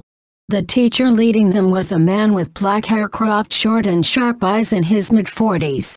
On the other hand, Minerva students, including their captain, Barney Jones, were all boys with a scholarly air about them, which was led by a young male teacher with a somewhat unreliable appearance. Apart from Barney, Monica had never met any of the other students or the teacher who was leading them. Perhaps the teacher had been assigned to the school after Monica had graduated. So, that leaves only one person here who knew about Monica Everett of the Silent Witch. And that was... Hi, I'm Barney Jones. Nice to meet you. I'm Monica Norton. The representative from each school exchanged their greeting with each other. Monica had been paying attention to Barney's movements, but his attitude had not changed in any particular way. He probably hasn't noticed that Monica was here. It was thanks to Lana's makeup. Also, I need to maintain my posture and facial expressions. Posture and facial expressions. It was difficult for her to smile as naturally as the others, but she kept her lips tight and straightened her back so as not to appear nervous. Thanks to the corset, she felt much taller than usual, with a straighter spine. Claiming that she had become a different person than usual would be an exaggeration to say, but the makeup that Lana applied helped to give Monica a little more courage.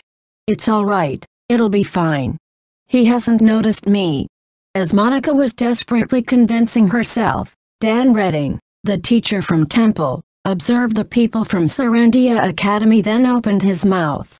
I suppose this year's representatives was different from last year's. Despite his stern face, his tone was polite, and Boyd, the teacher with a mercenary-like face from the Serendia Academy side, nodded heavily. We change our representative every year. I've been looking forward to competing with the last year's students Serendia Academy since they were very strong. Don't you think so too, Sir Pittman? A teacher from Minerva called Pittman seemed to be in a bit of a daze. After being called out repeatedly by Redding, he suddenly gave a smile and responded. Ah, yes, that's right. Yet, from the looks of it, Redding from Temple seemed to be a rigid person, while Pittman from Minerva was to be a rather airhead person.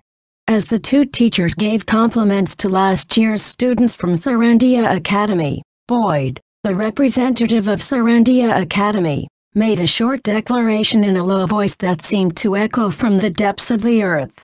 Our student this year is strong. Boyd may not be a teacher of many words, but his short words always carried weight. Redding's face tensed up just a little. Pittman, though, was still airhead as ever. Yeah, I'm looking forward again to this year's tournament. Oh, please be easy on me. The match hadn't started yet, but the teachers were already igniting the sparks way before the students could. While the chess tournament may be called an exchange event between the three schools, it was also an opportunity for the three most prestigious schools to compete with each other for the top spot. In the past, the Temple side had set a record for consecutive victories, but after Serendia Academy's overwhelming victory last year, they seemed to be particularly on edge. Redding glanced at Monica and narrowed his eyes slightly. So Serendia Academy got a female student as a representative again this year? Well, Miss Ashley was a very strong player last year. And, Miss Norton, was it? I hope your skills were up to our expectations. The sudden attention made Monica's shoulders jolt. By far, there were fewer women chess players than men. Even more so when it comes to representing their school. The sole fact that Monica was a female student was enough to attract the attention of the people around her. Monica went stiff, cupping both her hands tightly in front of her body when Boyd tapped her shoulder with his large hand. She's a promising newcomer. I'm looking forward to it. Very much. She thought she saw sparks fly between Boyd and Redding. Maintaining her posture and expression, Monica began to calculate pi in her head. You sure are getting a lot of attention, Miss Norton. Elliot made a light-hearted remark to Monica, perhaps trying to lighten the mood. But Monica was far from listening to Elliot's snide remarks. Hey, Miss Norton? Hey, Elliot waved his hand fluttering in front of Monica, but of course, she didn't hear him. 28475648237861201909145648566992. Oh, crap. This is just like with the accounting. As Elliot shook while placed his hand on his forehead, Monica continuously recited pi with her back straight tensely. Just as the people around her began to look at Monica strangely, Benjamin Moulding, middle player from Serendia Academy, raised his voice. Have no worry. The trio Grazioso, Grace, performed by our Serendia Academy will surely capture all of your hearts. If the superb piano is Miss Norton, and the light violin is Elliot, then I am a cellist with the ability to change and shake the hearts of those who listen. Oh, I can hear it, I can hear it. The emotional clamor of the audience whose souls have been shaken by our musical chess, with Monica trapped in the world of numbers, and Benjamin trapped in the world of music. Elliot, who sandwiched between the two of them, wore a face full of fatigue even before the match had started, then looked up at Boyd. And now I finally understand why you chose me as the captain, Professor Boyd. In other words, it was an unlucky role in taking care of them.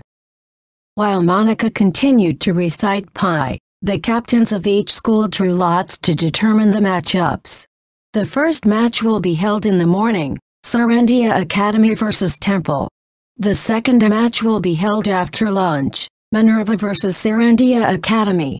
The third match will be held after a short break, Temple vs Minerva. The match against Minerva where Barney would be held after lunch.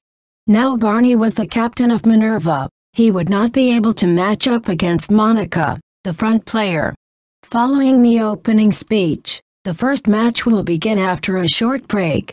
Before the match started, Monica left the waiting room and went to the makeup room where the mirror was set up. She was slightly worried whether her hair, which Lana had tied up for her, was still in good form. Serendia Academy has a large number of young ladies from noble families, so they had many makeup rooms for use. Monica jogged to the nearest makeup room. After making sure her hair and makeup were intact, she stared straight at the reflection in the mirror. She saw a 17-year-old girl with a healthy complexion. She has a mirror in the cabin where she used to live.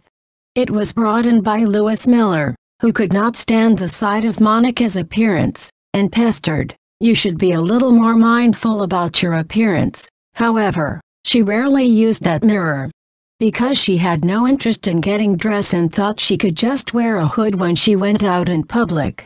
But now, I think I understand why Lewis told me to be mindful of my appearance. In the world of society, appearance was one of its weapons. This has been proved in the case of Felix and Bridget. And being well-dressed was like being well-armed. With that in mind, the corset she wore started to feel like armor. At first, she hated it because it was so tight, but now it made her felt reassured.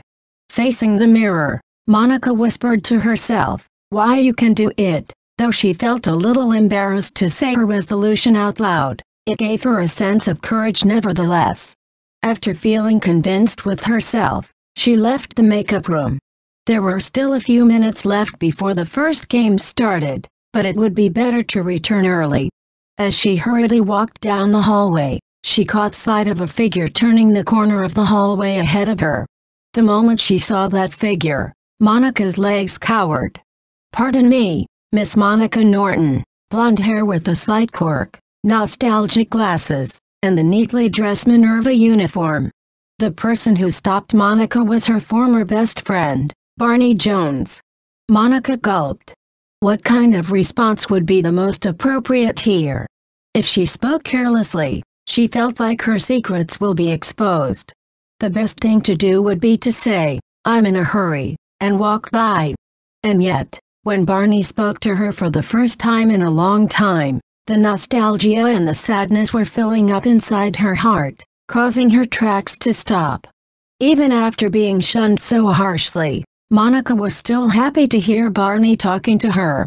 "Can I have a moment?" Monica kept her mouth shut and gave a small nod. "It will be fine, I'm sure he hasn't found out yet," she tried to convince herself so. "I was surprised when I saw you. You looked like an old acquaintance I used to know. Coincidentally, you even shared the same name, an old acquaintance. I knew you wouldn't call me your friend anymore," Monica thought, secretly disappointed and surprised at how discouraged she was. She realized how much she still wanted to be friends with Barney, even though he hated her so much. "By the way, Miss Norton, have you been attending Serendia Academy last year?" If she nodded here, sooner or later, her lie would be exposed. But if she shook her head, she might just solidify Barney's suspicions. Whether she should answer or not, this situation made Monica hesitate. And that hesitation had caused a fatal mistake. "Is there some circumstances you can't give me an answer?" Before she knew it, Barney had closed the distance between himself and Monica. When he stood closer, she realized how much taller Barney had become. In the past, she only needed to raise her eyes a little to make eye contact. Now she has to tilt her head upward to see his face. The sharp eyes behind the glasses were coldly cornering Monica, who took a step back, then rapidly closing the distance, to not let her get away. "What should I do? What should I do? What should I do?" Monica clasped her hands together in front of her chest as she trembled. Her frightened demeanor made Barney's eyes grow colder and colder. He's angry, for sure. I have to apologize. I have to ask him to forgive me. Just as Monica was about to utter an apology with her trembling lisp, someone pulled her tightly back against him. Hey, don't you dare touch my girl. Hugging Monica's waist was a dark-haired young man in a gorgeous formal dress. And Nero? Why is he wearing a formal dress, and why did he have to reenact the thing from this morning at this point in time?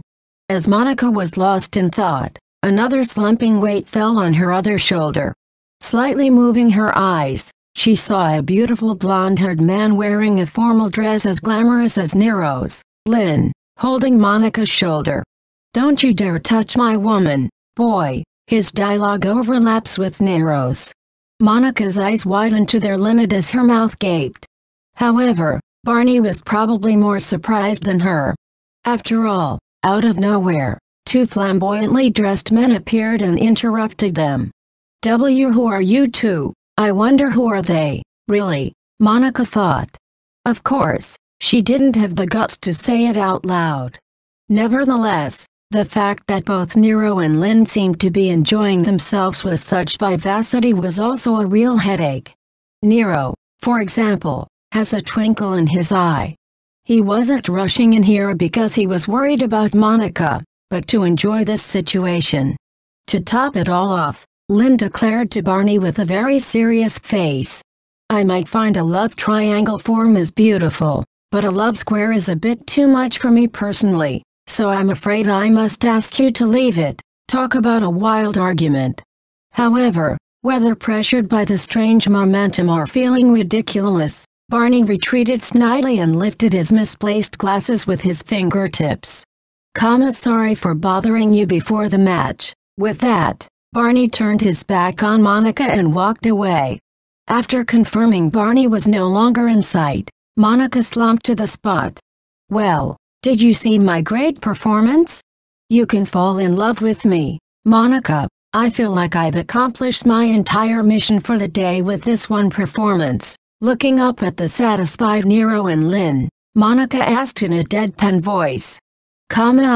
You two, what are you wearing? The clothes that Nero and Lynn were wearing were gorgeous enough to indicate that they were going to an evening party. It was no longer the level of being out of place. To Monica's remark, Lynn replied with great seriousness. Yesterday, you pointed out that it was too unnatural for us to wear uniforms with our appearance, so we decided to have some improvements. When Monica muttered in a hollow voice, Lynn nodded curtly. The idea was to create a couple of excited cheerful boys who wore formal wear even though the school festival hadn't started yet. It was such a perfect disguise, right? Both Lynn and Nero acted as if nothing was wrong. Sandwiched between the two glittering handsome men, Monica couldn't help but cover her face with her hands. Both of you. I'm grateful you've come to help me, but please, I'm really begging you, please stay in your cat and bird forms. Monica was regretting her decision to not press the two of them this morning, as much as she was dying to do so. V07Ch, an overwhelming strength Azereth GT Silent Witch August 8, 2021 6 minutes. The chess tournament was held in the dance hall of Serendia Academy. Even though 3 representatives from each school would be playing at the same time, the dance hall, which was far too large, was chosen as the venue to provide seating for the spectators. The spectator seats are set up at a certain distance from the players to no interrupt their concentration. However, as the distance was too great for the spectators to see the match, the Student Council had prepared 3 large boards to resemble a chessboard. Pins that looked like pieces were fastened to these boards to show the situation of the game in real time. Third-year students taking an elective chess class at Serendia Academy took turns managing the board and hosting the games. While both teachers and student council members were watching the game from separate seats, as were the rest of the spectators. Let me inform you, this year's temple is strong. After all, we've got an excellent newcomer from a neighboring country. who came all the way to study at the temple to pursue chess studies. Among the students from the neighboring country of Randall, he is said to be an unbeatable chess player, as Redding, the teacher from Temple, rambles on. Pittman, the teacher from Minerva, seated next to him, softly chimes in. Coming all the way from a neighboring country to study in Temple? Now that's amazing, indeed. Practically he's a very talented student, but he's a little hard-headed, you see. I have intended to make him captain of the team, but he stubbornly insists on becoming the front player because he is a newcomer. Well, I feel a little sorry for the front player of Minerva and Serendia Academy. Redding didn't look very apologetic. In fact, he looked somewhat proud of himself as he said this, and looked at the two men sitting at the front player table. Representing the Temple side was a promising newcomer, Roberto Winkle.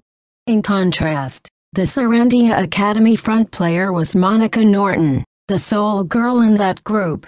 Well, oh, well, what a poor girl.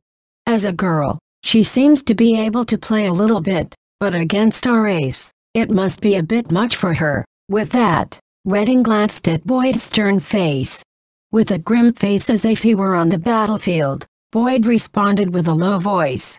Let me apologize in advance. Well, now, what are you apologizing for?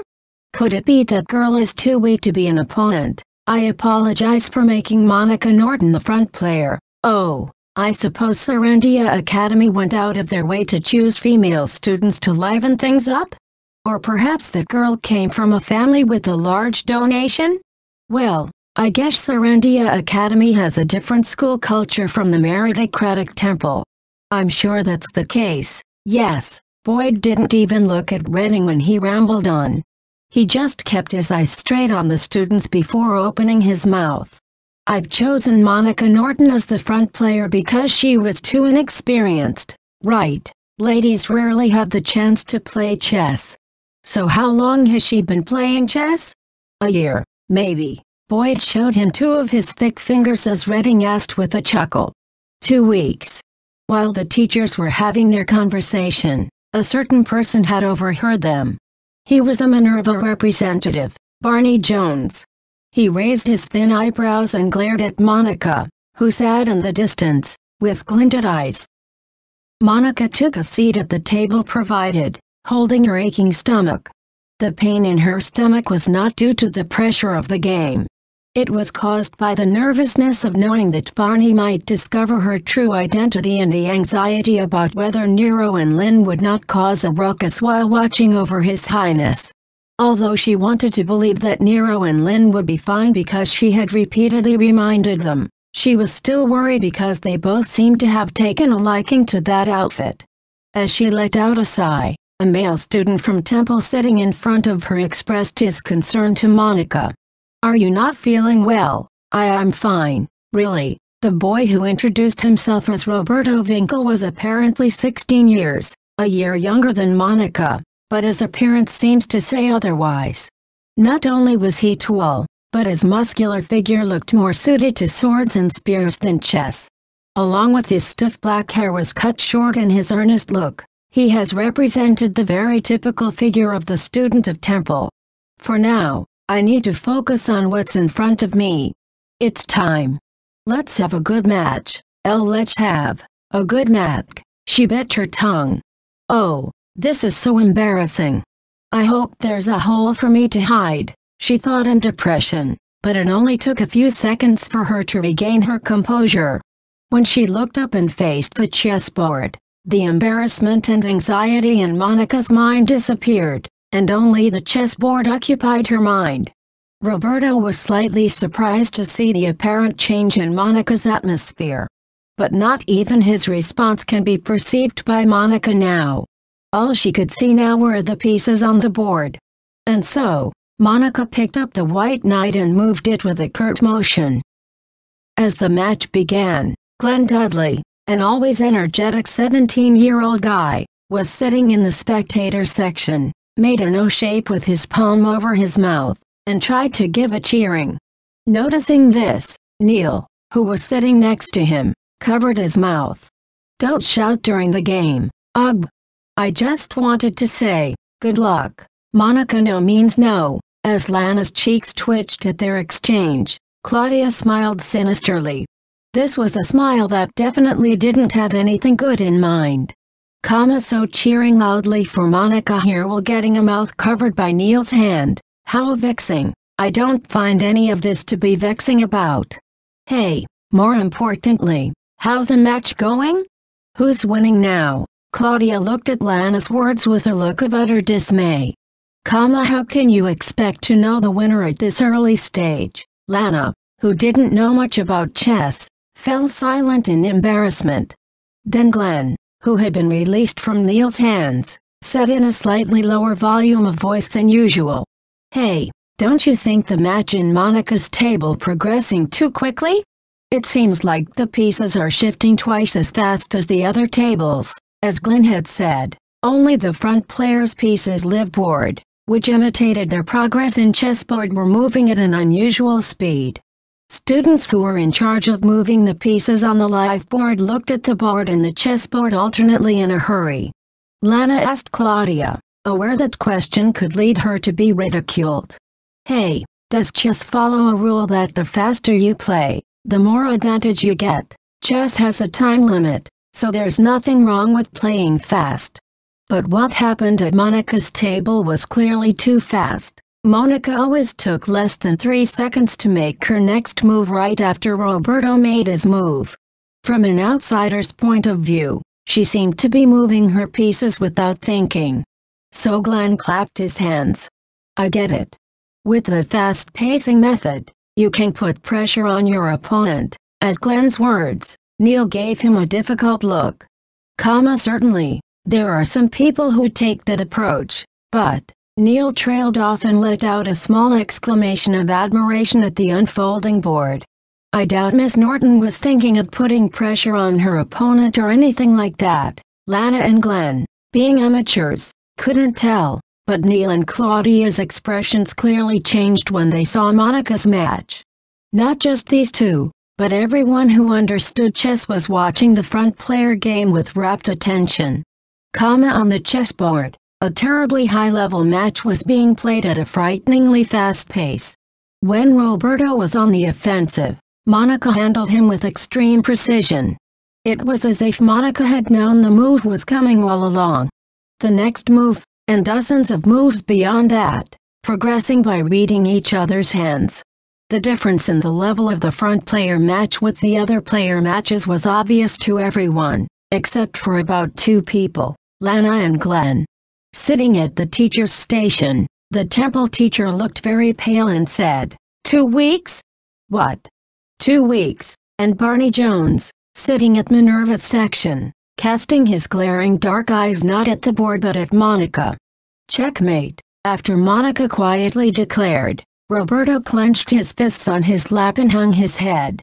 I lost. The match, which was the most high-level game in the tournament, was over in a surprisingly brief period of time, and with nearly an hour to spare, the Temple won the middle player and captain matches. The final outcome was 2 wins and 1 loss for the Temple side. But everyone in the room understood.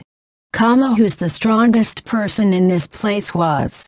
V07Ch, based on Chess Azeroth GT Silent Witch August 10, 2021 6 minutes I changed the name Roberto Vincier to Roberto Winkel. After the first match, the Student Council hosted a simple buffet party that served as a social gathering exchange. Only representatives from each school, teachers, and Student Council members were allowed to participate. The students who had come to watch the game returned to their dormitories for lunch.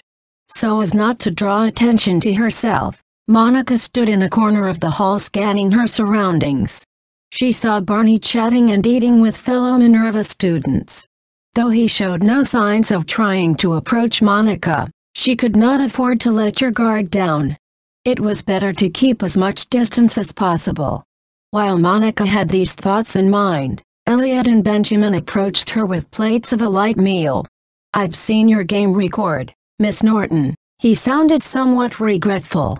After all, Monica was the only one who won the match against the house, while Elliot and Benjamin lost. I hope I didn't make things uncomfortable because I was the only one who won, as Monica thought while freaked out. Elliot looked into Monica's face at extremely close range and pressed his index finger between her forehead. "Oh, looks like you've been holding back pretty much in the practice match we've done before." And no, not at all. Absolutely not. Really, anyone who looked at this game record would think this match was like practicing a handicap game. What kind of match was that? Using new moves that defy traditional strategies, and in the last moment, you managed to achieve a complete reversal. I think this game has already gone into the history books of the chess world. I don't think that would be, as she desperately tried to find an excuse while having her forehead pressed down. Benjamin gently reminded Elliot, "Don't be too hard on your junior," then continued with, "A concerto can only be created when both performers are on par with each other, and only then can a beautiful composition be created." In this match, her opponent was extremely strong. That's why Miss Norton was able to show off her abilities to the fullest. In other words, the fact that she hasn't been able to show off her true abilities until now is due to her inability. Don't be too hard on yourself. Oh, if it were possible, I would have liked to see the moment this beautiful music was born with my own eyes, not on the board. I wish I could have seen it. Oh, God. Why was I chosen as a representative? I wish I could have been a spectator. Although Benjamin's words were an exaggeration, he was spot on. Her opponent, Roberto Winkle, was the strongest opponent Monica had ever faced, which allowed her to explore new moves. It was a fun match, Monica thought absent-mindedly when she saw someone approaching her. Despite being younger than her, he has a large, toned physique, short black hair, and a sharp, fearless face. It was exactly the person they've been talked about. Monica's opponent, Roberto Winkle. Miss Monica Norton. When her name was called, Monica's shoulders jolted and she unconsciously hid behind Elliot and Benjamin. Monica was extremely shy, especially when it came to large men like Roberto. Her uncle, who had once beaten her, had been a huge man, and the fear always haunted her. To tell the truth, Nero in his humanoid form was also quite a tall man, which Monica found difficult to deal with. Monica was getting jittery, and Roberto took a standing position like a soldier and opened his mouth. "I was very impressed with the match earlier, thanks." Therefore, Roberto opened his eyes with a snap and looked at Monica, who was trembling with fear. "I want to make an engagement with you based on chess." A voice that resonated deeply from the bottom of his stomach, echoed throughout the hall. Cyril spurted out his drink, while Neil exclaimed, "An engagement," and Bridget gave him a cold look as if he were a fool who couldn't read the atmosphere. Felix was still smiling with his usual calm smile, only, he was looking at Monica and the others with a certain amount of disquiet in his heart. Elliot, who was closest to her, was speechless with his eyes and mouth open. Monica, like most people, was also flabbergasted. In the midst of this delicate atmosphere, the first to open his mouth was Benjamin. How deplorable. Benjamin shook out his flaxen hair and gazed up at the ceiling. Love is supposed to be a more passionate and emotionally stirring affair. There is no beauty in it. That proposal is not musically beautiful. Not even close to being a bad piece of music. Benjamin expressed his sorrow with his whole body and started to talk about his own theory of how love was supposed to be. The situation was about to get out of hand when Elliot, the group leader, got the role of mediator, took over. "Oh, you know what? Music and all that aside, now, what kind of proposal was that? I'd let it aside if it was a normal engagement. But an engagement based on chess, this is my first time hearing of it. I apologize for my lack of words. Let me explain my thoughts now, and I hope that Miss Norton could give it positive consideration." Roberto continued to speak in an upright position and in a ridiculously serious manner. "I was struck by Miss Norton's chess. She is the first person of her age who has been able to overwhelm me. If I could, I would love to play more chess with her, but we are from different schools and have nothing in common. However, being engaged would give us a reason to meet on weekends and during long vacations. We can play chess there to the fullest. Therefore, I would like to ask you to propose you to become my fiancée, Miss Norton." Indeed, the meant of an engagement based on chess were true to its words, and the explanation was foolishly honest. Wow, he's so selfish. It's almost refreshing. It's not so musical, not even beautiful. Even though Elliot and Benjamin's faces were scrunched up, Roberto continued to speak with no concern for them. "I am the fifth son of a baron in the Randall Kingdom. Perhaps, I won't be able to inherit the title, but I plan to join the Randall Knights eventually. Those who excel in chess can become candidates for the commander of the Knight Order. I pride myself on the fact that my future is quite secure. And my family, the baronial family, is free of debts. Both of my parents are upstanding. I'm on good terms with my brothers. I also have 3 dogs. Please feel free to consider marrying into our family at ease. The situation has gone too far. Anyway, I have to decline. In the first place, Monica Norton was her temporary identity. Her true identity was that of one of the 7 sages who was infiltrating school as the second prince's bodyguard. The engagement was not possible. I'm sorry. I can't. Why? Do you already have a fiancé? I don't, but, what a stupidly honest answer, Elliot thought as he looked at Monica in amazement. However, Monica was not skilled enough to tell an appropriate lie in such a situation. When Monica fidgeted around, Roberto urged her further. "If you are worried about marrying into another country, please rest assured. I will do my best to support you in every aspect of your life, lifestyle, language, and social circles. I want you to feel comfortable in your own life and let you focus on chess. No, I mean, I'm sorry. Unable to stand it any longer, Monica flew out from behind Elliot's back and ran towards the hallway. Despite her shabby and pathetic running style, it was Monica's way of running as fast as she could. "Miss Norton, I haven't done talking." When Roberto tried to follow Monica, a pair of hands suddenly pressed on both of his shoulders. Felix had his hand on his right shoulder, and Cyril had his hand on his left. It looked like a slight tap on the shoulder to the casual observer, but if one looked closely, the pressure was strong enough to cause wrinkles on the clothes. "Excuse me, she's a member of our student council. Why don't you talk to me about it first? You're behaving inappropriately in an exchange gathering." "As a student council member, I can't overlook this." Felix was smiling, but his eyes weren't. On the other hand, Cyril has a cold, indifferent expression on his face, spreading cold air. And Elliot, his face tightened at the sight of impending chaos. V07C12, my friend Azareth GT Silent Witch August 12, 2021 11 minutes after running out of the banquet venue, Monica stopped in her tracks when she reached down the end of the stairs that connected the second floor to the first floor. Due to her lack of exercise, she was out of breath after only a short run. Leaning her back against the wall, Monica tried to regulate her ragged breathing. "That was scared me."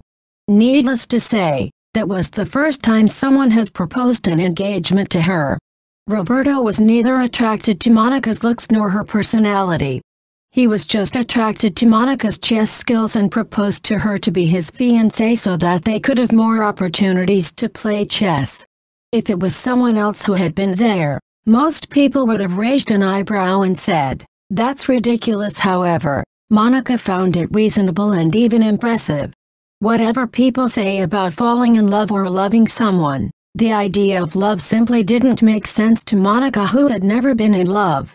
Rather than being told that he was in love with her looks, which were less than average, has no social skills, and can't say anything clever, it would be easier to understand if he just honestly told her that he proposed engagement because he wanted to play chess. But that did not change the fact she couldn't accept the engagement itself. This is going to be troublesome. Returning to the venue now would obviously be a bad idea. Perhaps I should hide somewhere until the upcoming match against Minerva begins. As she was considering this, she saw something flickering up ahead. A. 5 flaming arrows were floating in front of Monica. The moment Monica uttered a sound, those flaming arrows flew straight towards her. It was an attack that a normal person would be unable to avoid. But Monica instantly formed a barrier with no chanting, preventing the flaming arrow from reaching her. I knew it. You're that Monica. A voice came from the upper stairs, sent a chill down Monica's spine. She looked up slowly and saw Barney standing on a stair landing. His face was shaded in contrast to the light coming through the glass window, displaying the cruel smile which clearly visible on his face. He then descended the stairs slowly and stood in front of Monica, who remained cowering, unable to move an inch, and scoffed at her. Why are the 7 sages pretending to be students in this school? Was the rumor that you were holed up in a mountain cabin a total fabrication? No. Monica desperately tried to speak. But as she was unable to get the words out, her vision went dizzy. Could it be that you're hiding your true identity to start your school life all over again? Pretending to be a student at Sarandia Academy, the most prestigious school in this kingdom. How extravagant your playing could be. On top of that, you've got several guys in your romantic life. Haha, you seem to have a fulfilling life. Monica was dumbfounded at the mention of having a man in her romantic life.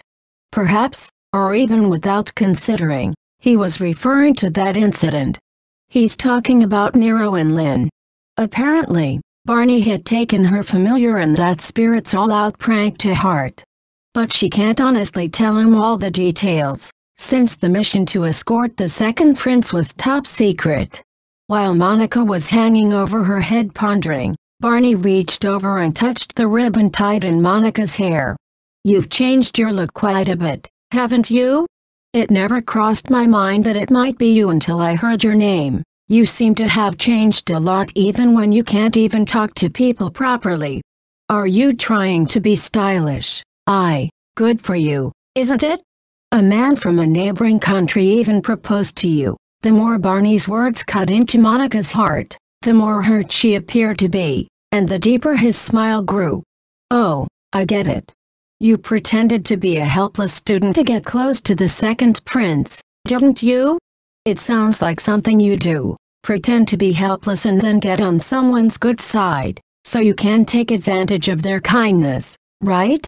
Like a parasite, Monica was stunned by the severe insults thrown at her. Is that what Barney thought of me? If only they could talk again like they used to, but that sliver of hope was trampled on by Barney with a muck. Monica Everett was hated by Barney. She was ostracized. She was despised. That was the reality. The corners of Monica's eyelids were slowly growing hot. I can't cry here. Clenching her teeth, Monica struggled to hold back a sob. But the back of her nose was still tingling. The hopelessness made her want to collapse at her feet and cry out loudly.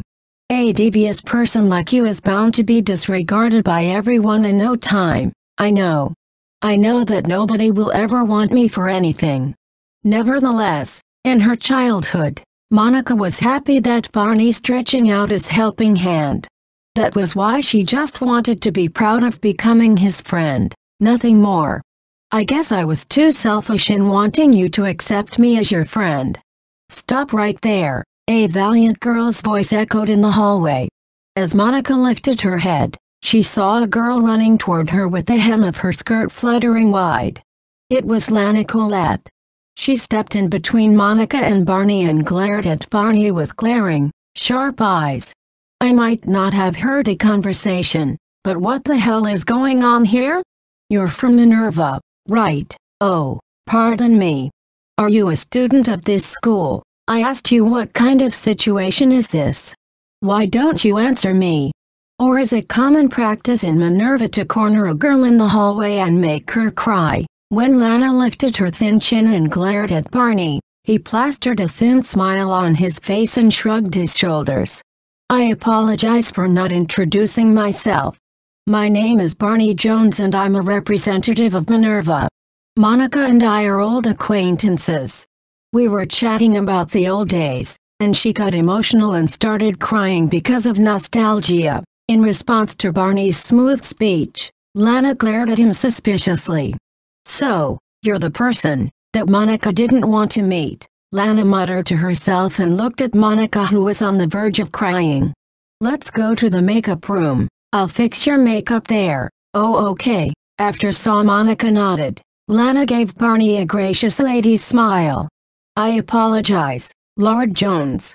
I have to fix my friend's makeup, so if you'll excuse me, friend. At Lana's words, Barney's thin eyebrows raised and a smirk crept into his mouth.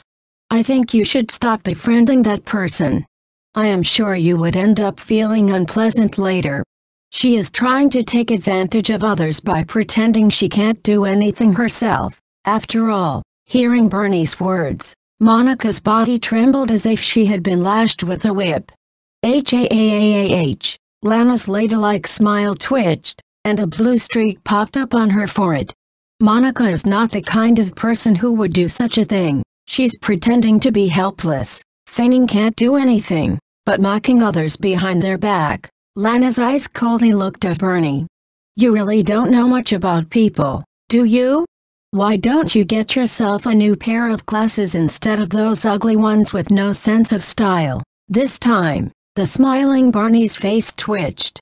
Lana and Barney both wore their most formal smiles, but their eyes weren't, and their eyebrows were twitching. And the first person to break the tense atmosphere was Barney. You'll regret it, I'm certain. Didn't you see the chess match earlier? She's really smarter and more talented than anyone else.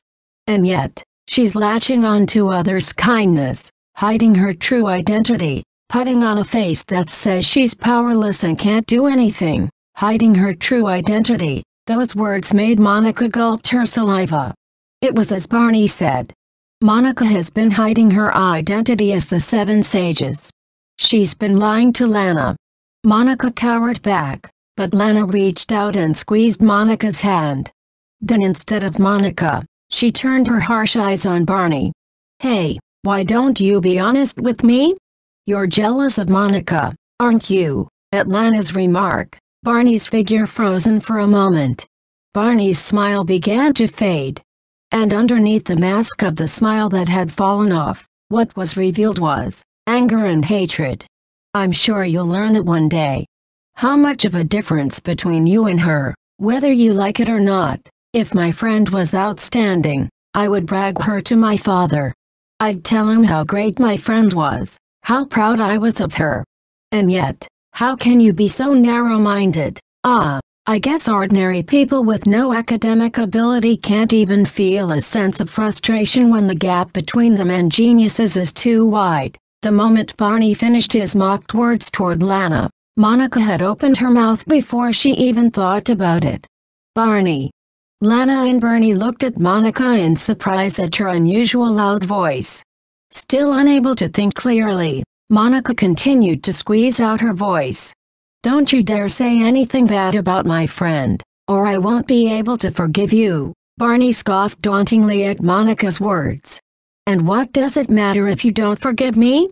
Do you think your words are going to hurt me now? The words he delivered were full of venom, but not with the same vigor as before. He was probably surprised at Monica, who had never once talked back against him. After taking a long breath, Monica said the words she had been unable to say for a long time. Barney, I know I've always relied on you, but abuse of it. I also wanted to be a great person that you could rely on. Monica had always asked Barney for his help. She hoped to become the kind of friend who could laugh at each other on equal terms someday. I just wished you to acknowledge me as your friend, nothing more. And when I did great or worked hard, I didn't hope to be acknowledged by someone else, but you, Barney, but it was an impossible dream. Maybe hoping for such a thing was already wrong from the beginning.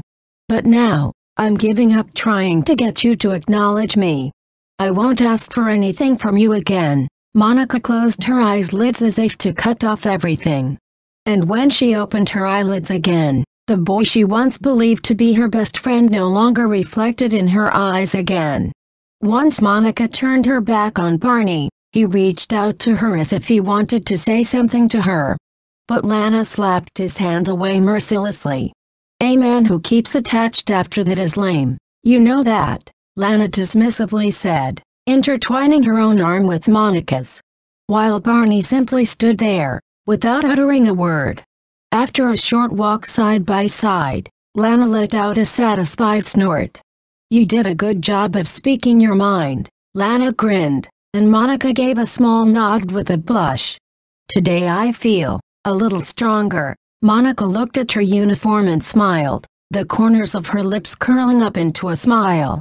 "Thanks to the corset, I feel my back more straight, and because of my makeup, when I felt like crying, I was able to hold back my tears because I knew if I cried, my makeup would fall off. It was all thanks to you, Lana. I promise to make you look more pretty than this." When Monica nodded her head, Lana smiled cheerfully and hugged Monica's arm tightly. The moment he heard Monica's statement, a crack appeared in Barney Jones' train of thought. 2 years ago, Barney thought he had achieved a sense of relief when he had cut off his friendship with Monica. Every time someone praised the silent witch of the 7 sages, somewhere in the back of Barney's mind would have thought about these. I was the one who had taken care of that girl. I was the one who hurt her and trampled on that girl. The sight of the genius girl, who had even been chosen as one of the 7 sages, sobbing and begging for forgiveness from him brought him a certain wicked pleasure. But Monica no longer wanted anything from Barney. Not even expecting it. Monica had decided so and turned her back on Barney. The way her back was leaving away was the opposite of what it had been 2 years ago. At that time, it was Barney who left Monica behind. Now Barney was left behind. Wrong, wrong, wrong. Monica needed to be more conscious of Barney. She should be more and more conscious and terrified of Barney. This is not acceptable. Barney strode quickly down the hallway, looking for Pittman, the teacher in charge of Minerva. Since Pittman had said, "I am not used at festive places," he did not show up at the banquet venue. So when Barney went to the waiting room, as expected, he found him there reading a book by himself. Mr. Pittman. Pittman turned from his book and rounded his eyes at Barney, who stormed in as soon as he entered the waiting room. "Oh, what's happened to you?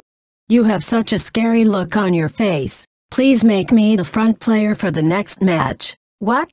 Wait, you can't just change it at the last minute.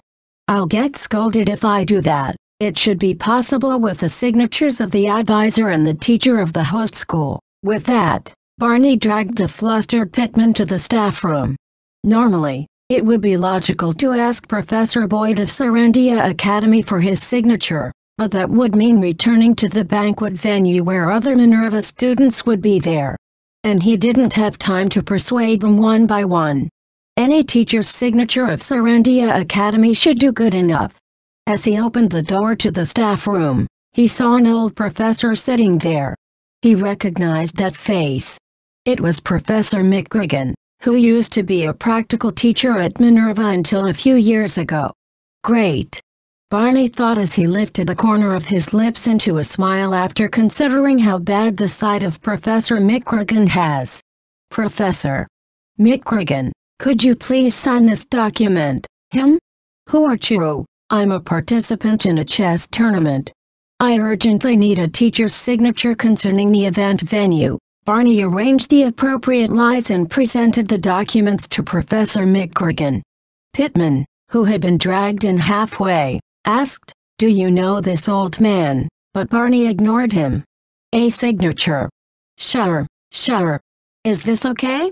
Is not sticking out of the box, is it?" "Yes, it's perfect."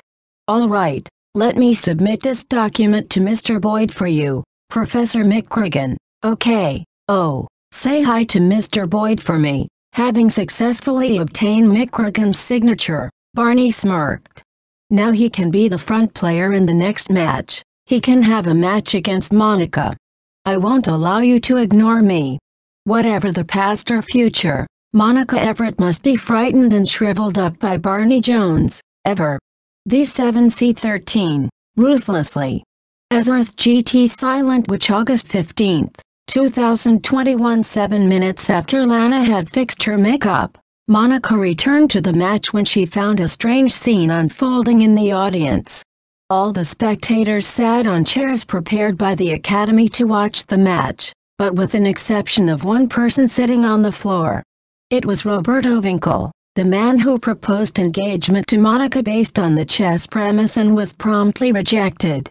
On his back was a piece of paper that said, "I am reflecting." Sandwiching Roberto's left and right sides were Felix with his smiling face and Cyril with his frowning face.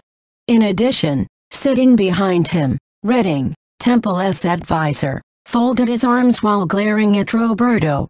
As Monica was taken aback by the unapproachable atmosphere, Roberto noticed her and raised his voice as he sat upright.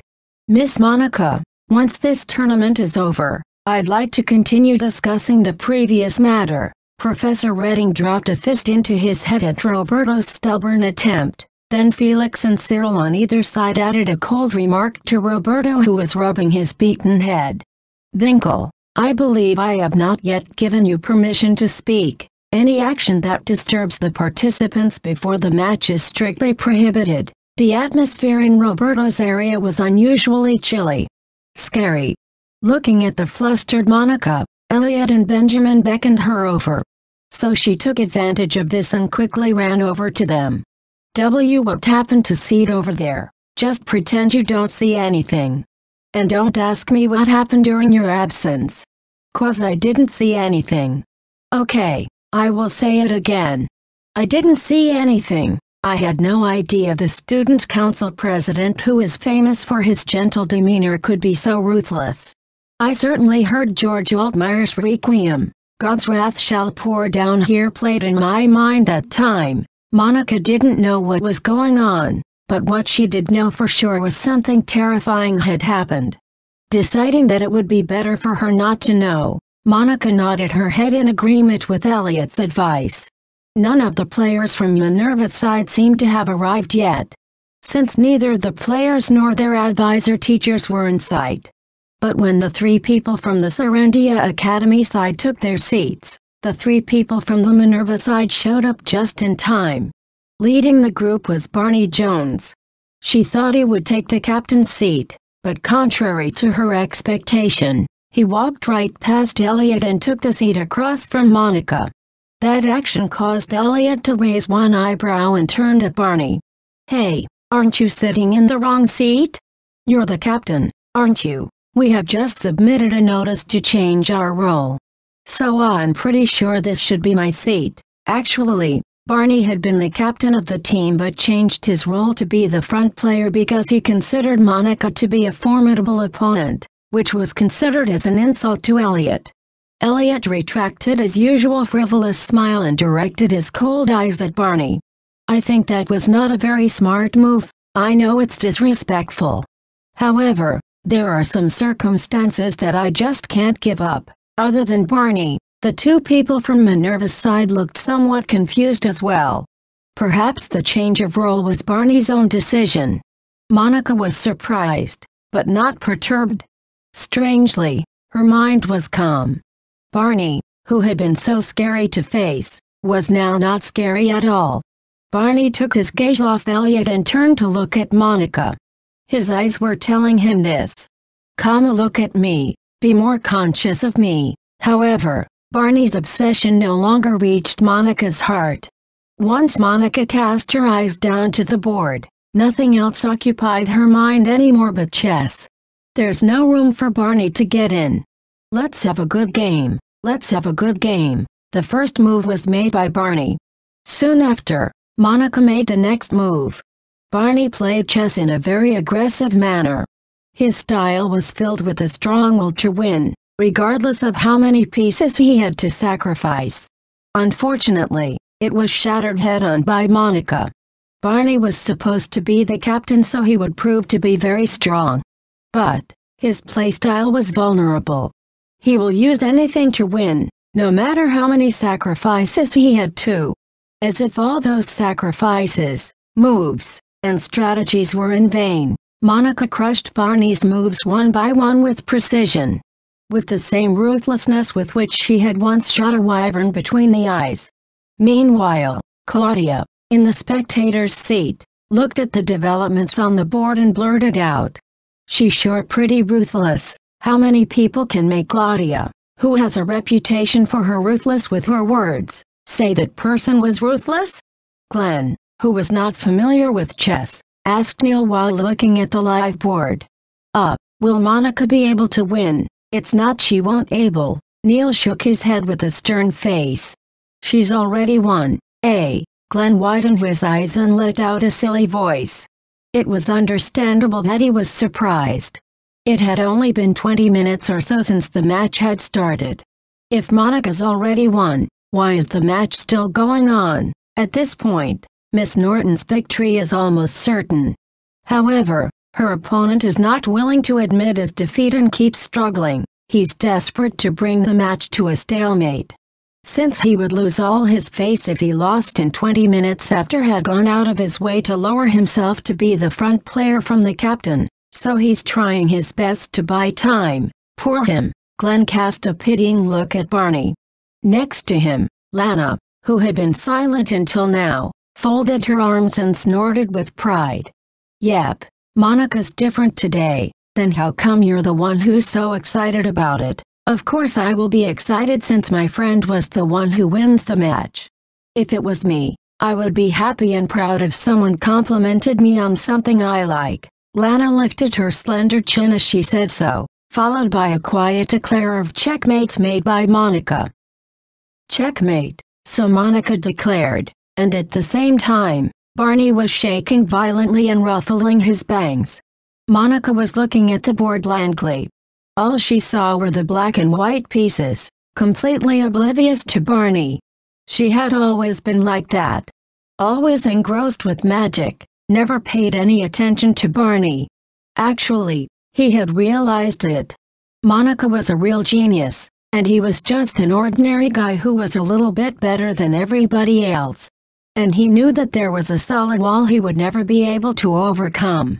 Shit. When Barney stood up yanking on his chair and ran out of the venue, Monica did not chase him, nor did she call out to him.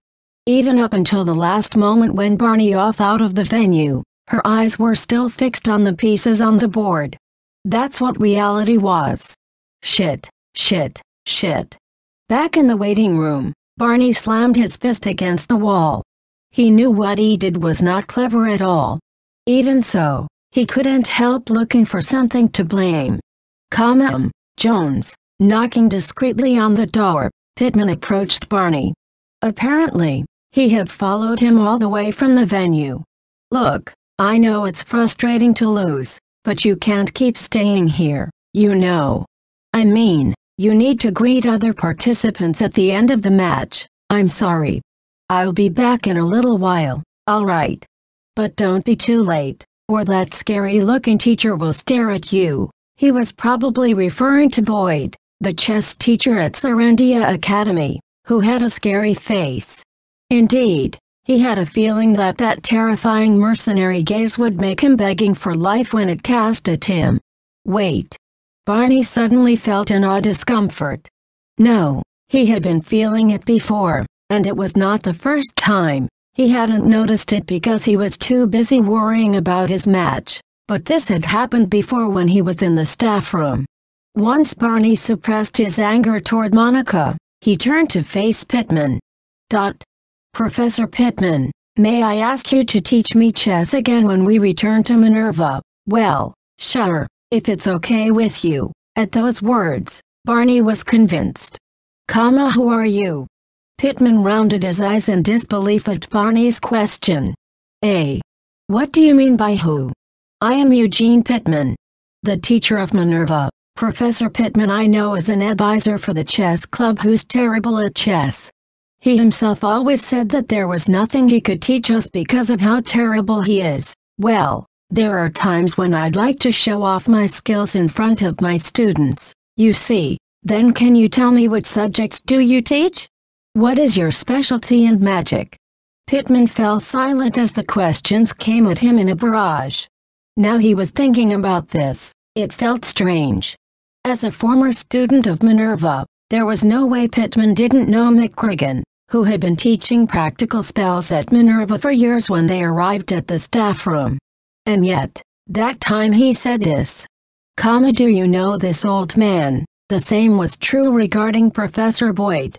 It was odd that Pittman, who has participated in the chess tournament as an advisor, forgot about his name. I will ask you again, who are you? When Barney asked in a critical tone, Pittman's unreliable smile peeled away and his lips lifted in an arc. V07Ch, Barney's Lie as Earth GT Silent Witch August 17, 2021 8 minutes Eugene Pittman was a professor who taught range magic in Minerva and was also the advisor to the chess club. With his mild personality, he was somewhat indecisive. The typical unreliable gentleman. But that Pittman, or rather, the person who had been impersonating Pittman, was grinning, with his mouth curved up like a crescent moon. Wow, I guess Minerva's kids are really smart. His voice was distinctly different from that of Pittman. It was too low for a woman and too high-pitched for a man, almost sweet and sticky, like burnt honey simmered in a pot. The person who took the appearance of Pittman grinned with a mouth like a crescent moon and lifted one hand to chant quickly. He's a magician. When it comes to the magic battle, Barney, who can use shortened chanting, has the overwhelming advantage. But just as Barney began to chant a shortened spell, the fake Pittman was chanting as well as he lunged at Barney. His hand moved like holding a whip and struck Barney in the stomach. Gah! The fake Pittman then pointed the tip of his finger at Barney, who winced as he held his stomach. Be bound, lightning chain. Upon completing the last verse of his chant, an electric shock shot out from the fake Pittman's fingertips. It bound Barney's entire body like a chain, causing him a sharp pain all over his body.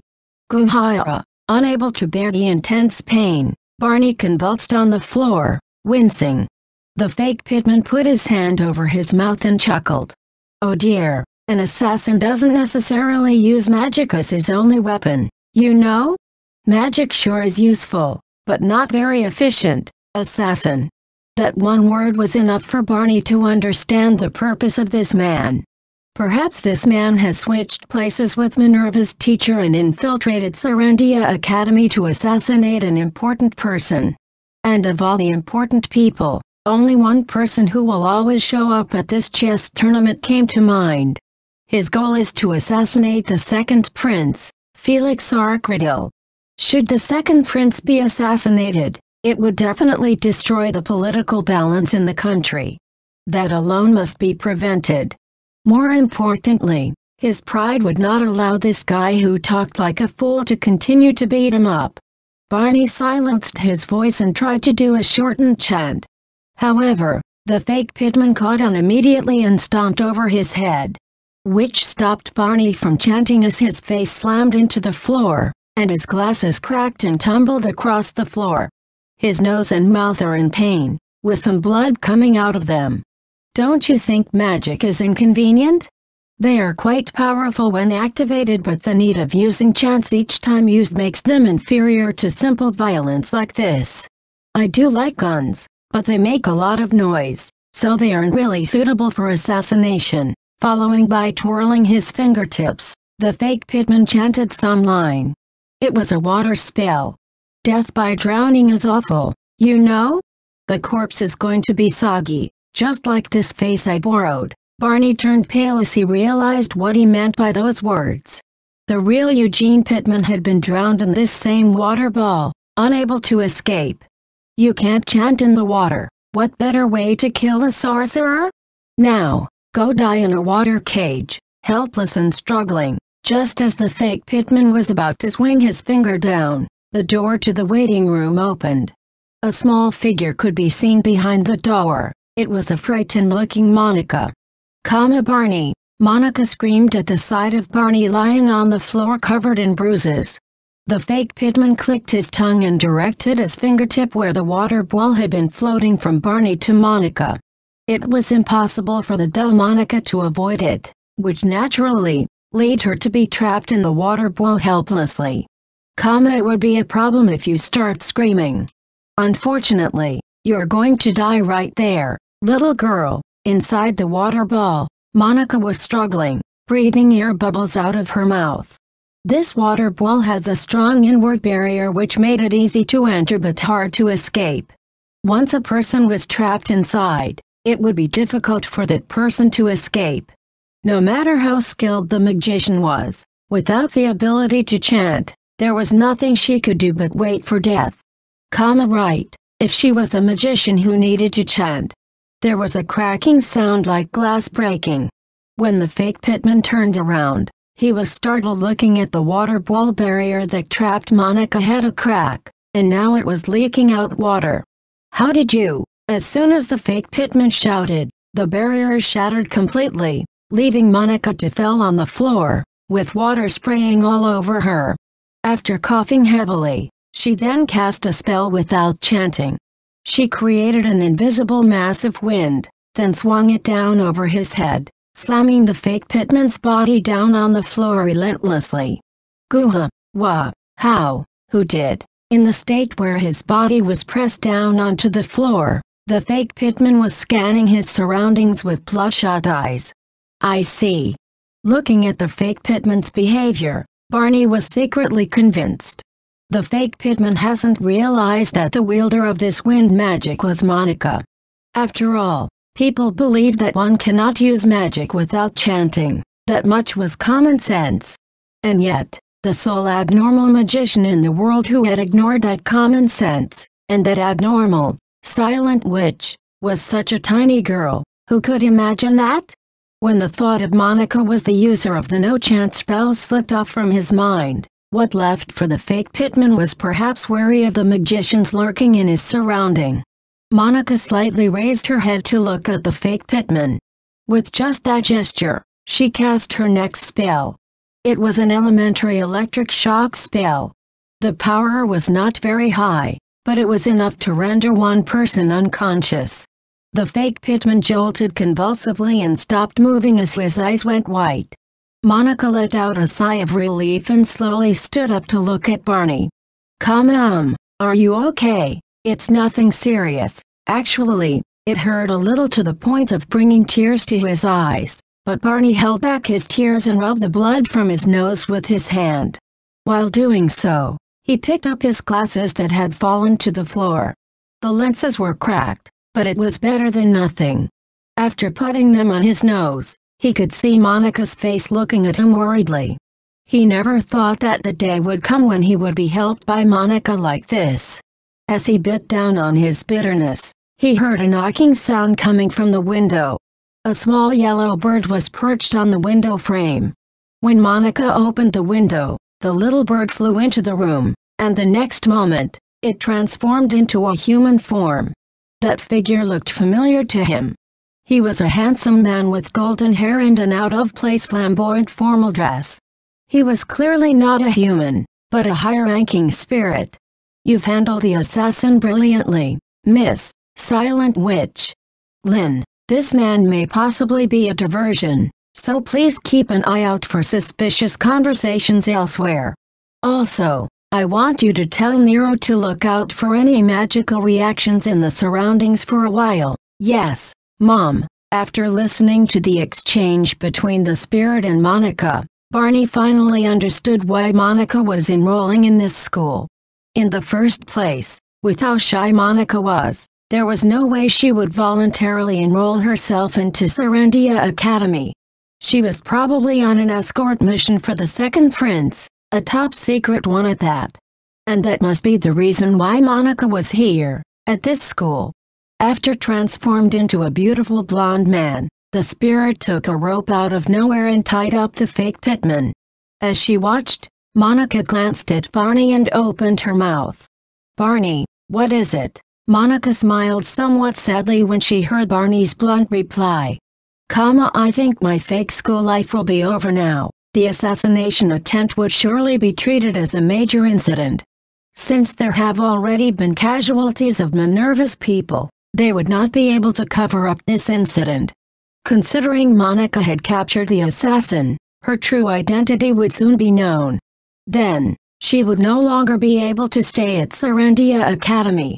After taking all of that situation into an account, she heard footsteps from a distance. Perhaps someone had come to investigate the situation here. Barney, who heard it, quickly spoke up. Make that spirit back into a bird. Hurry up, Monica was confused by his instructions, but the humanoid spirit beside her quickly reverted to its bird form. Barney hid the spirit which had turned into a bird. Almost at the same time, two people came into the waiting room. They were Cyril Ashley and Neil Clay Maywood, the student council members of Serendia Academy. What the hell is going on? Are you okay, Miss Norton? Your whole body is completely soaked. The room was in such a chaotic situation. Pittman sprawled out with the whites of his eyes, Barney with an injured face, Monica completely soaked. No matter how one looked at it, it was totally not a normal situation. Cyril removed his coat and put it over Monica, then asked Barney. Minerva's Captain Barney Jones. Explain the cause of that injuries. Cyril looked at Barney with suspicion. Under these circumstances, he would suspect Barney had done harm to Pittman and Monica, which was not unreasonable. But Barney answered calmly. I had suspected Eugene Pittman had been replaced by an assassin. When I discovered his true identity, he attempted to attack me, but I was able to turn the tables on him. Miss Monica Norton was a victim who happened to be in the waiting room at that time. Cyril and Neil's eyes widened in disbelief at Barney's confession. Barney looked down at the fake Pittman, adjusting his tilted glasses. This imposter may not be disguising but using whatever spells to change the body directly. He also said something that implied he had murdered the real Eugene Pittman. We need to contact Minerva as soon as possible, since the Riddle Kingdom forbade the use of spells that could change the body directly. The places where this assassin had obtained that technique to change his body could only be a few.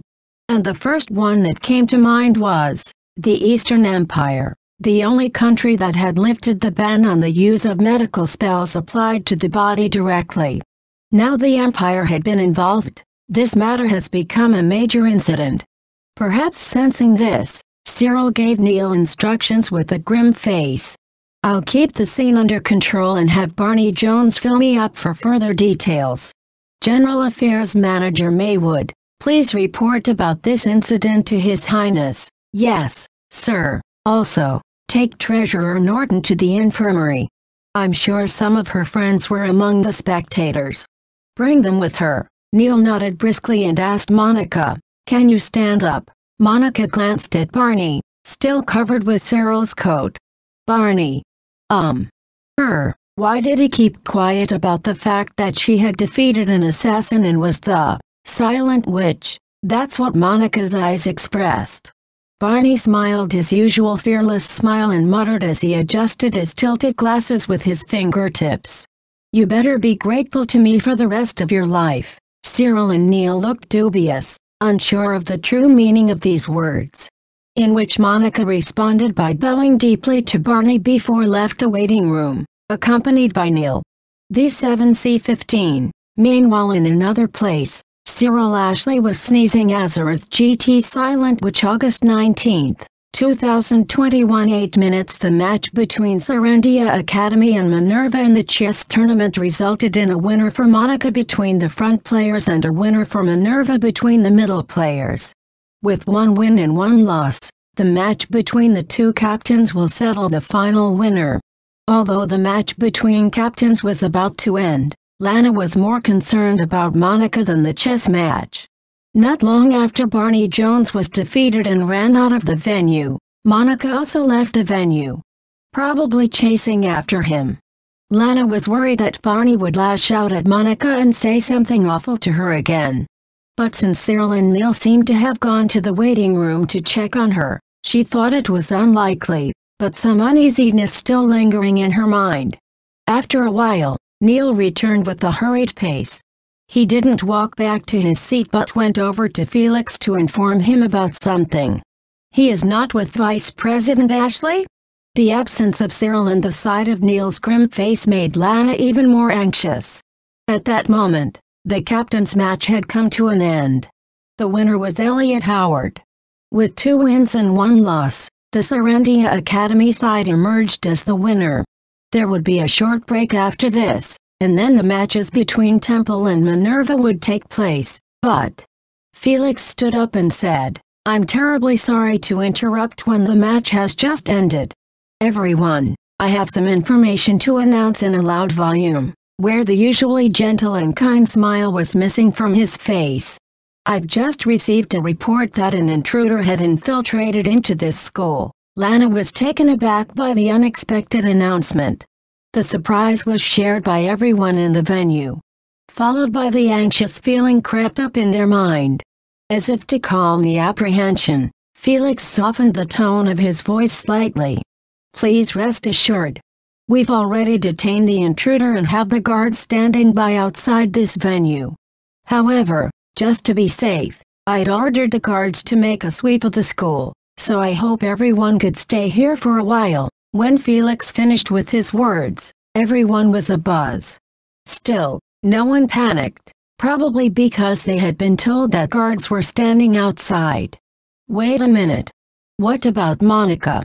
She's not in the venue right now." Just as Lana was about to speak up, a figure quietly approached their seats. It was Neil.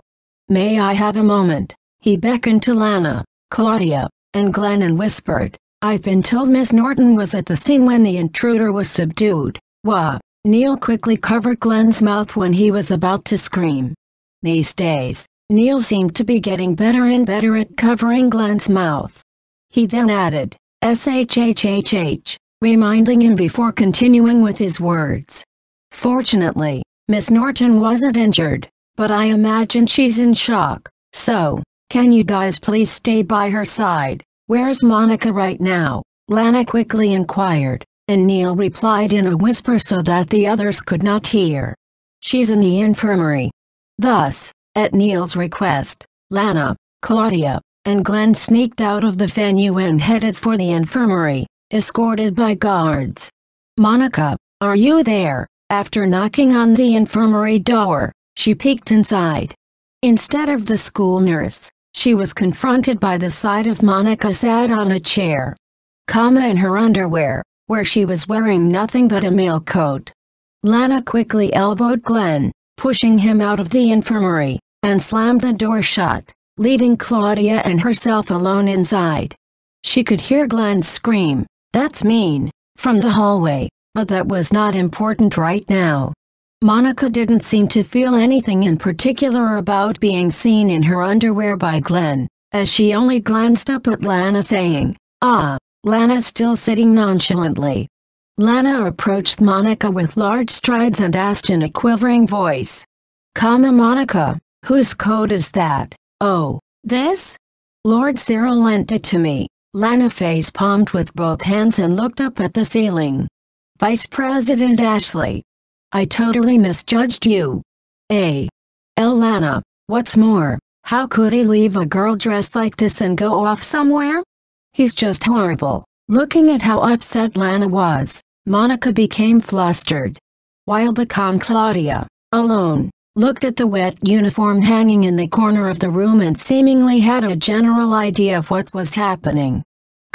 "I don't think that blockheaded man has the guts to leave a girl alone in this state. I mean, that's the only thing I can think of after looking at her appearances." As Lana yelled in bloodshot eyes, Claudia pointed to a uniform hanging in the corner of the room. She was surprised when saw it when Monica spoke in a whisper. "Well, I got my uniform soaked and it was cold, so I took it off to dry it off. But I didn't know how to take off the corset by myself, so I was glad when I saw you coming here." Lana was silent for a while, But then she turned her head and looked at Monica with serious eyes. You're not injured, are you? No. Does anything hurt? After Monica gave several curt nods, Lana crouched down and let out a heavy sigh of relief. After Lana removed her corset, Monica took off her soaking wet underwear and changed into simple sleepwear in the infirmary. In fact, she has been trembling in cold to had borrowed one of the thin blankets from the bed and wrap it over. Meanwhile, Claudia wordlessly offered her a tin mug which she had prepared to warm her body.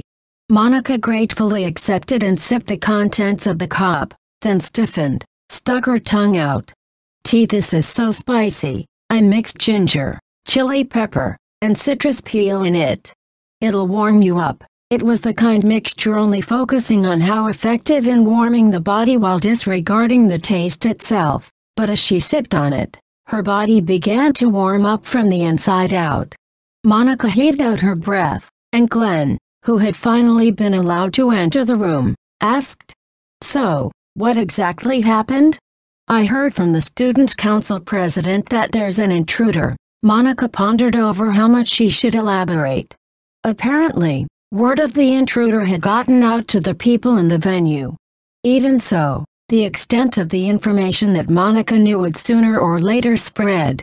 "I think I should keep the matter of the assassin being disguised as Minerva's teacher to myself." Thanks to Barney's quick thinking, Monica's status in that situation was that of a passing victim. The assassin probably has no idea he was attacked by Monica's no-chance spell, so if Barney can get the word across, Monica can still continue to live in this school. But there was only one thing Monica didn't understand. Why did Barney cover up for me? Looking at how much he had hated Monica, how he had ridiculed her for pretending to be a student, saying that was suited her very well. But in the end, he had made up a lie so as not to reveal Monica's true identity. You better be grateful to me for the rest of your life. Ever since I met you, I've been so grateful to you, Barney. I guess I can't really understand him, Monica thought with a sigh as she explained the situation. Well, after I chased after Barney, I mean, Minerva's captain, to the waiting room, I found him in combat with the assassin. I see. So you got caught up in that battle, huh?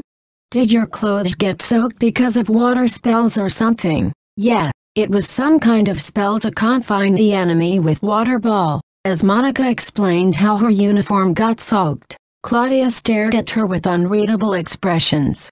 Gotten involved in poison attempt at a tea party, caught up in the collapse of a piece of wood, and now encountering an assassin. What a fulfilling school life you have there.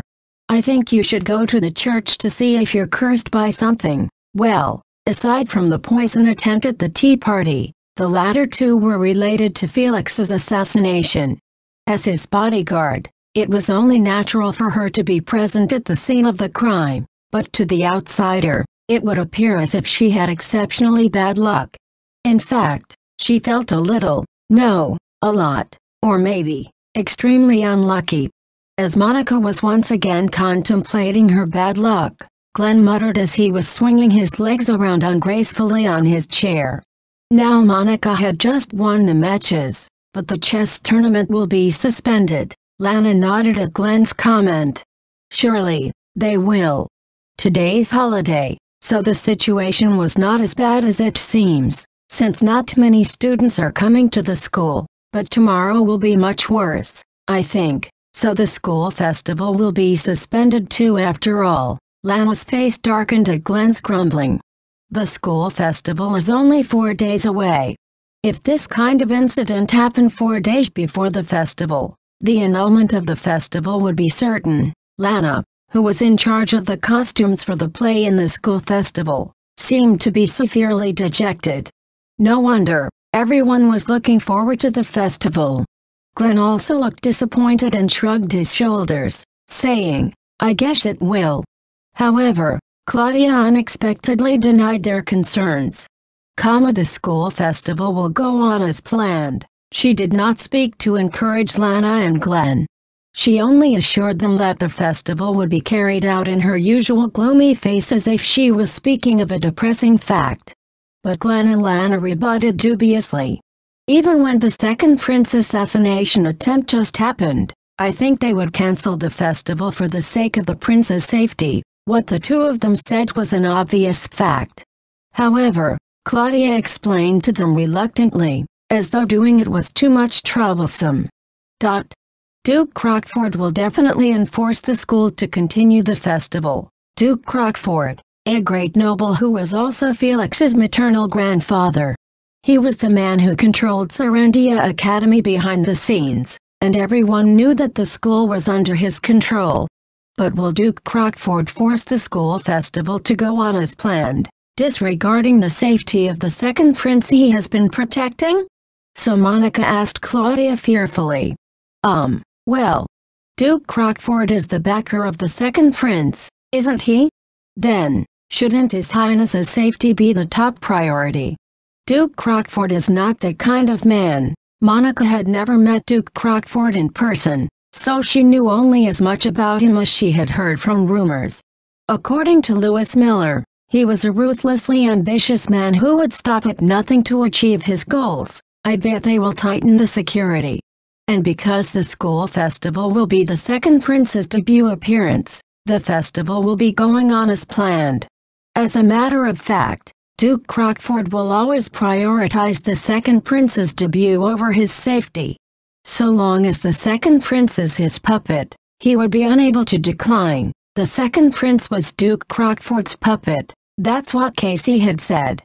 But for some reason, Monica couldn't help but feel that the word puppet didn't seem to fit for Felix.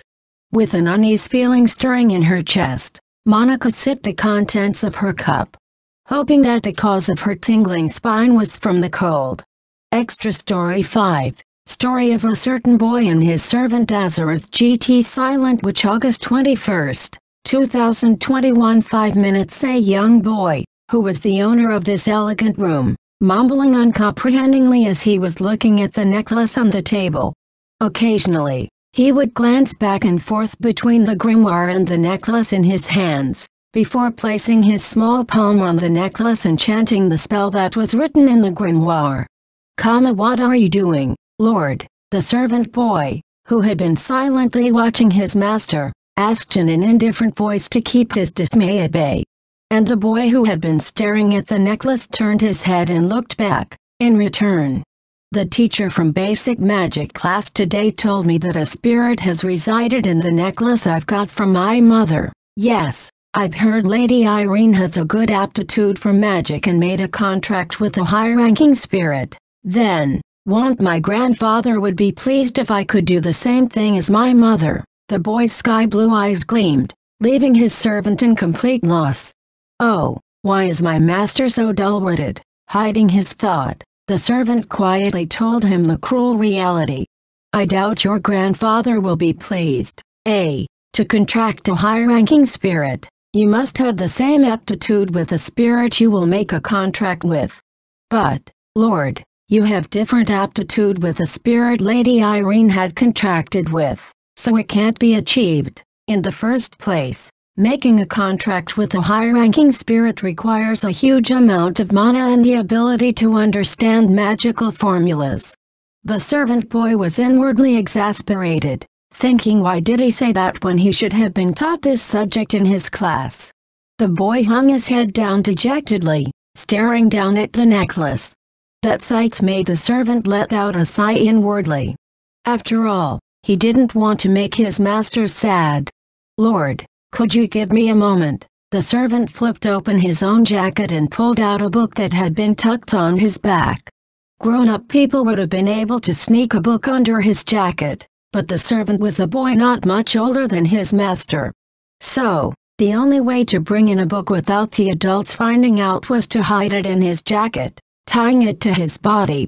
"Here, take this." The boy's eyes lit up when he saw the title of the book the servant held out to him.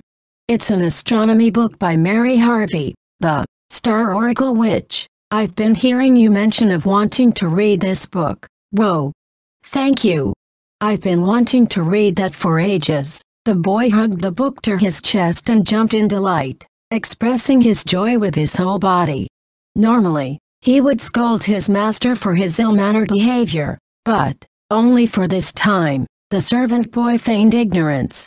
The boy, master of the servant boy, had taken an interest in the stars in the night sky. However, the grown-ups always tried to keep such books away from him, saying that astronomy was not necessary for his future. That was why the servant boy had secretly procured the book, only to please his master, nothing more. You know, the Star Oracle Witch is one of the 7 sages. In fact, she's an amazing prophetess who can forecast the future of the country by watching the movement of the stars. It's said there are many fortune tellers in this country, but the only person who's been titled as the prophetess was the Star Oracle Witch. Many said the color of the stars and the number of times they blink are important, considering that the color of the stars directly indicates the lifespan of the star. I regret to inform you, but we should postpone this discussion until later. I believe the daughter of Marcus Shelbury should be arrived by now, so we should get ready. At the servant boy's words, his master pouted. Now that reminds me, I promised Bridget to accompany her in dancing practice today, but I don't feel like doing it. You know how bad I was at dancing. Bridget also gets really mad when I step on her feet. Besides, I'm not very good at talking to girls. I would be nervous when doing so, which makes it hard to speak properly. I don't think it's appropriate to say such a thing to your future fiancé. Of course, I won't dare to say that in public. I did so because it was you. The boy took a deep breath jovially, hugging the book which he had received from the servant like a treasure. That night, the boy was summoned to his grandfather's room but stood stunned by the scene before him. Kneeling at his grandfather's feet was the servant boy whom the boy looked up to like a brother. He was wearing nothing on his upper body, and his white back was severely swollen with whip marks from the chastisement. Grandfather. Why I've got a report that this mongrel had brought you something unnecessary. My grandfather then directed his gaze to a book on the table. It was a book that the servant boy had secretly procured for him. How? I've had it hidden in my room for sure, thought the boy in shock. I'm sorry, it was my fault. I was the one who forced him to bring that book. In other words, he's not following my orders, but yours? How dare a servant like him mistakenly identify his master? With that, his grandfather swung the whip down to the servant's back. The servant, who was not much older than a boy, gritted his teeth to endure the pain without uttering a single word. Please stop, I beg you, grandfather, please stop. I will never again ask for any more astronomy books. So please, throw that book in the fireplace. After he was ordered by his grandfather, the boy picked up the book on the desk and stood in front of the fireplace. Then, with trembling hands, he tossed his precious book, which the servant boy had taken secretly only for the sake of pleasing his master, into the fireplace. Trying to hold back the tears as he watched the letters burning up, his grandfather revealed his misconduct in a low voice. I heard today's dance lesson was a disaster. I'm sorry. There was a sharp snapping sound as the whip was swung down again. But it was aimed not to the boy, but to the back of the kneeling servant boy. His grandfather knew all too well, it was more effective to hurt the servant whom the boy adored like a brother than to hurt the boy himself.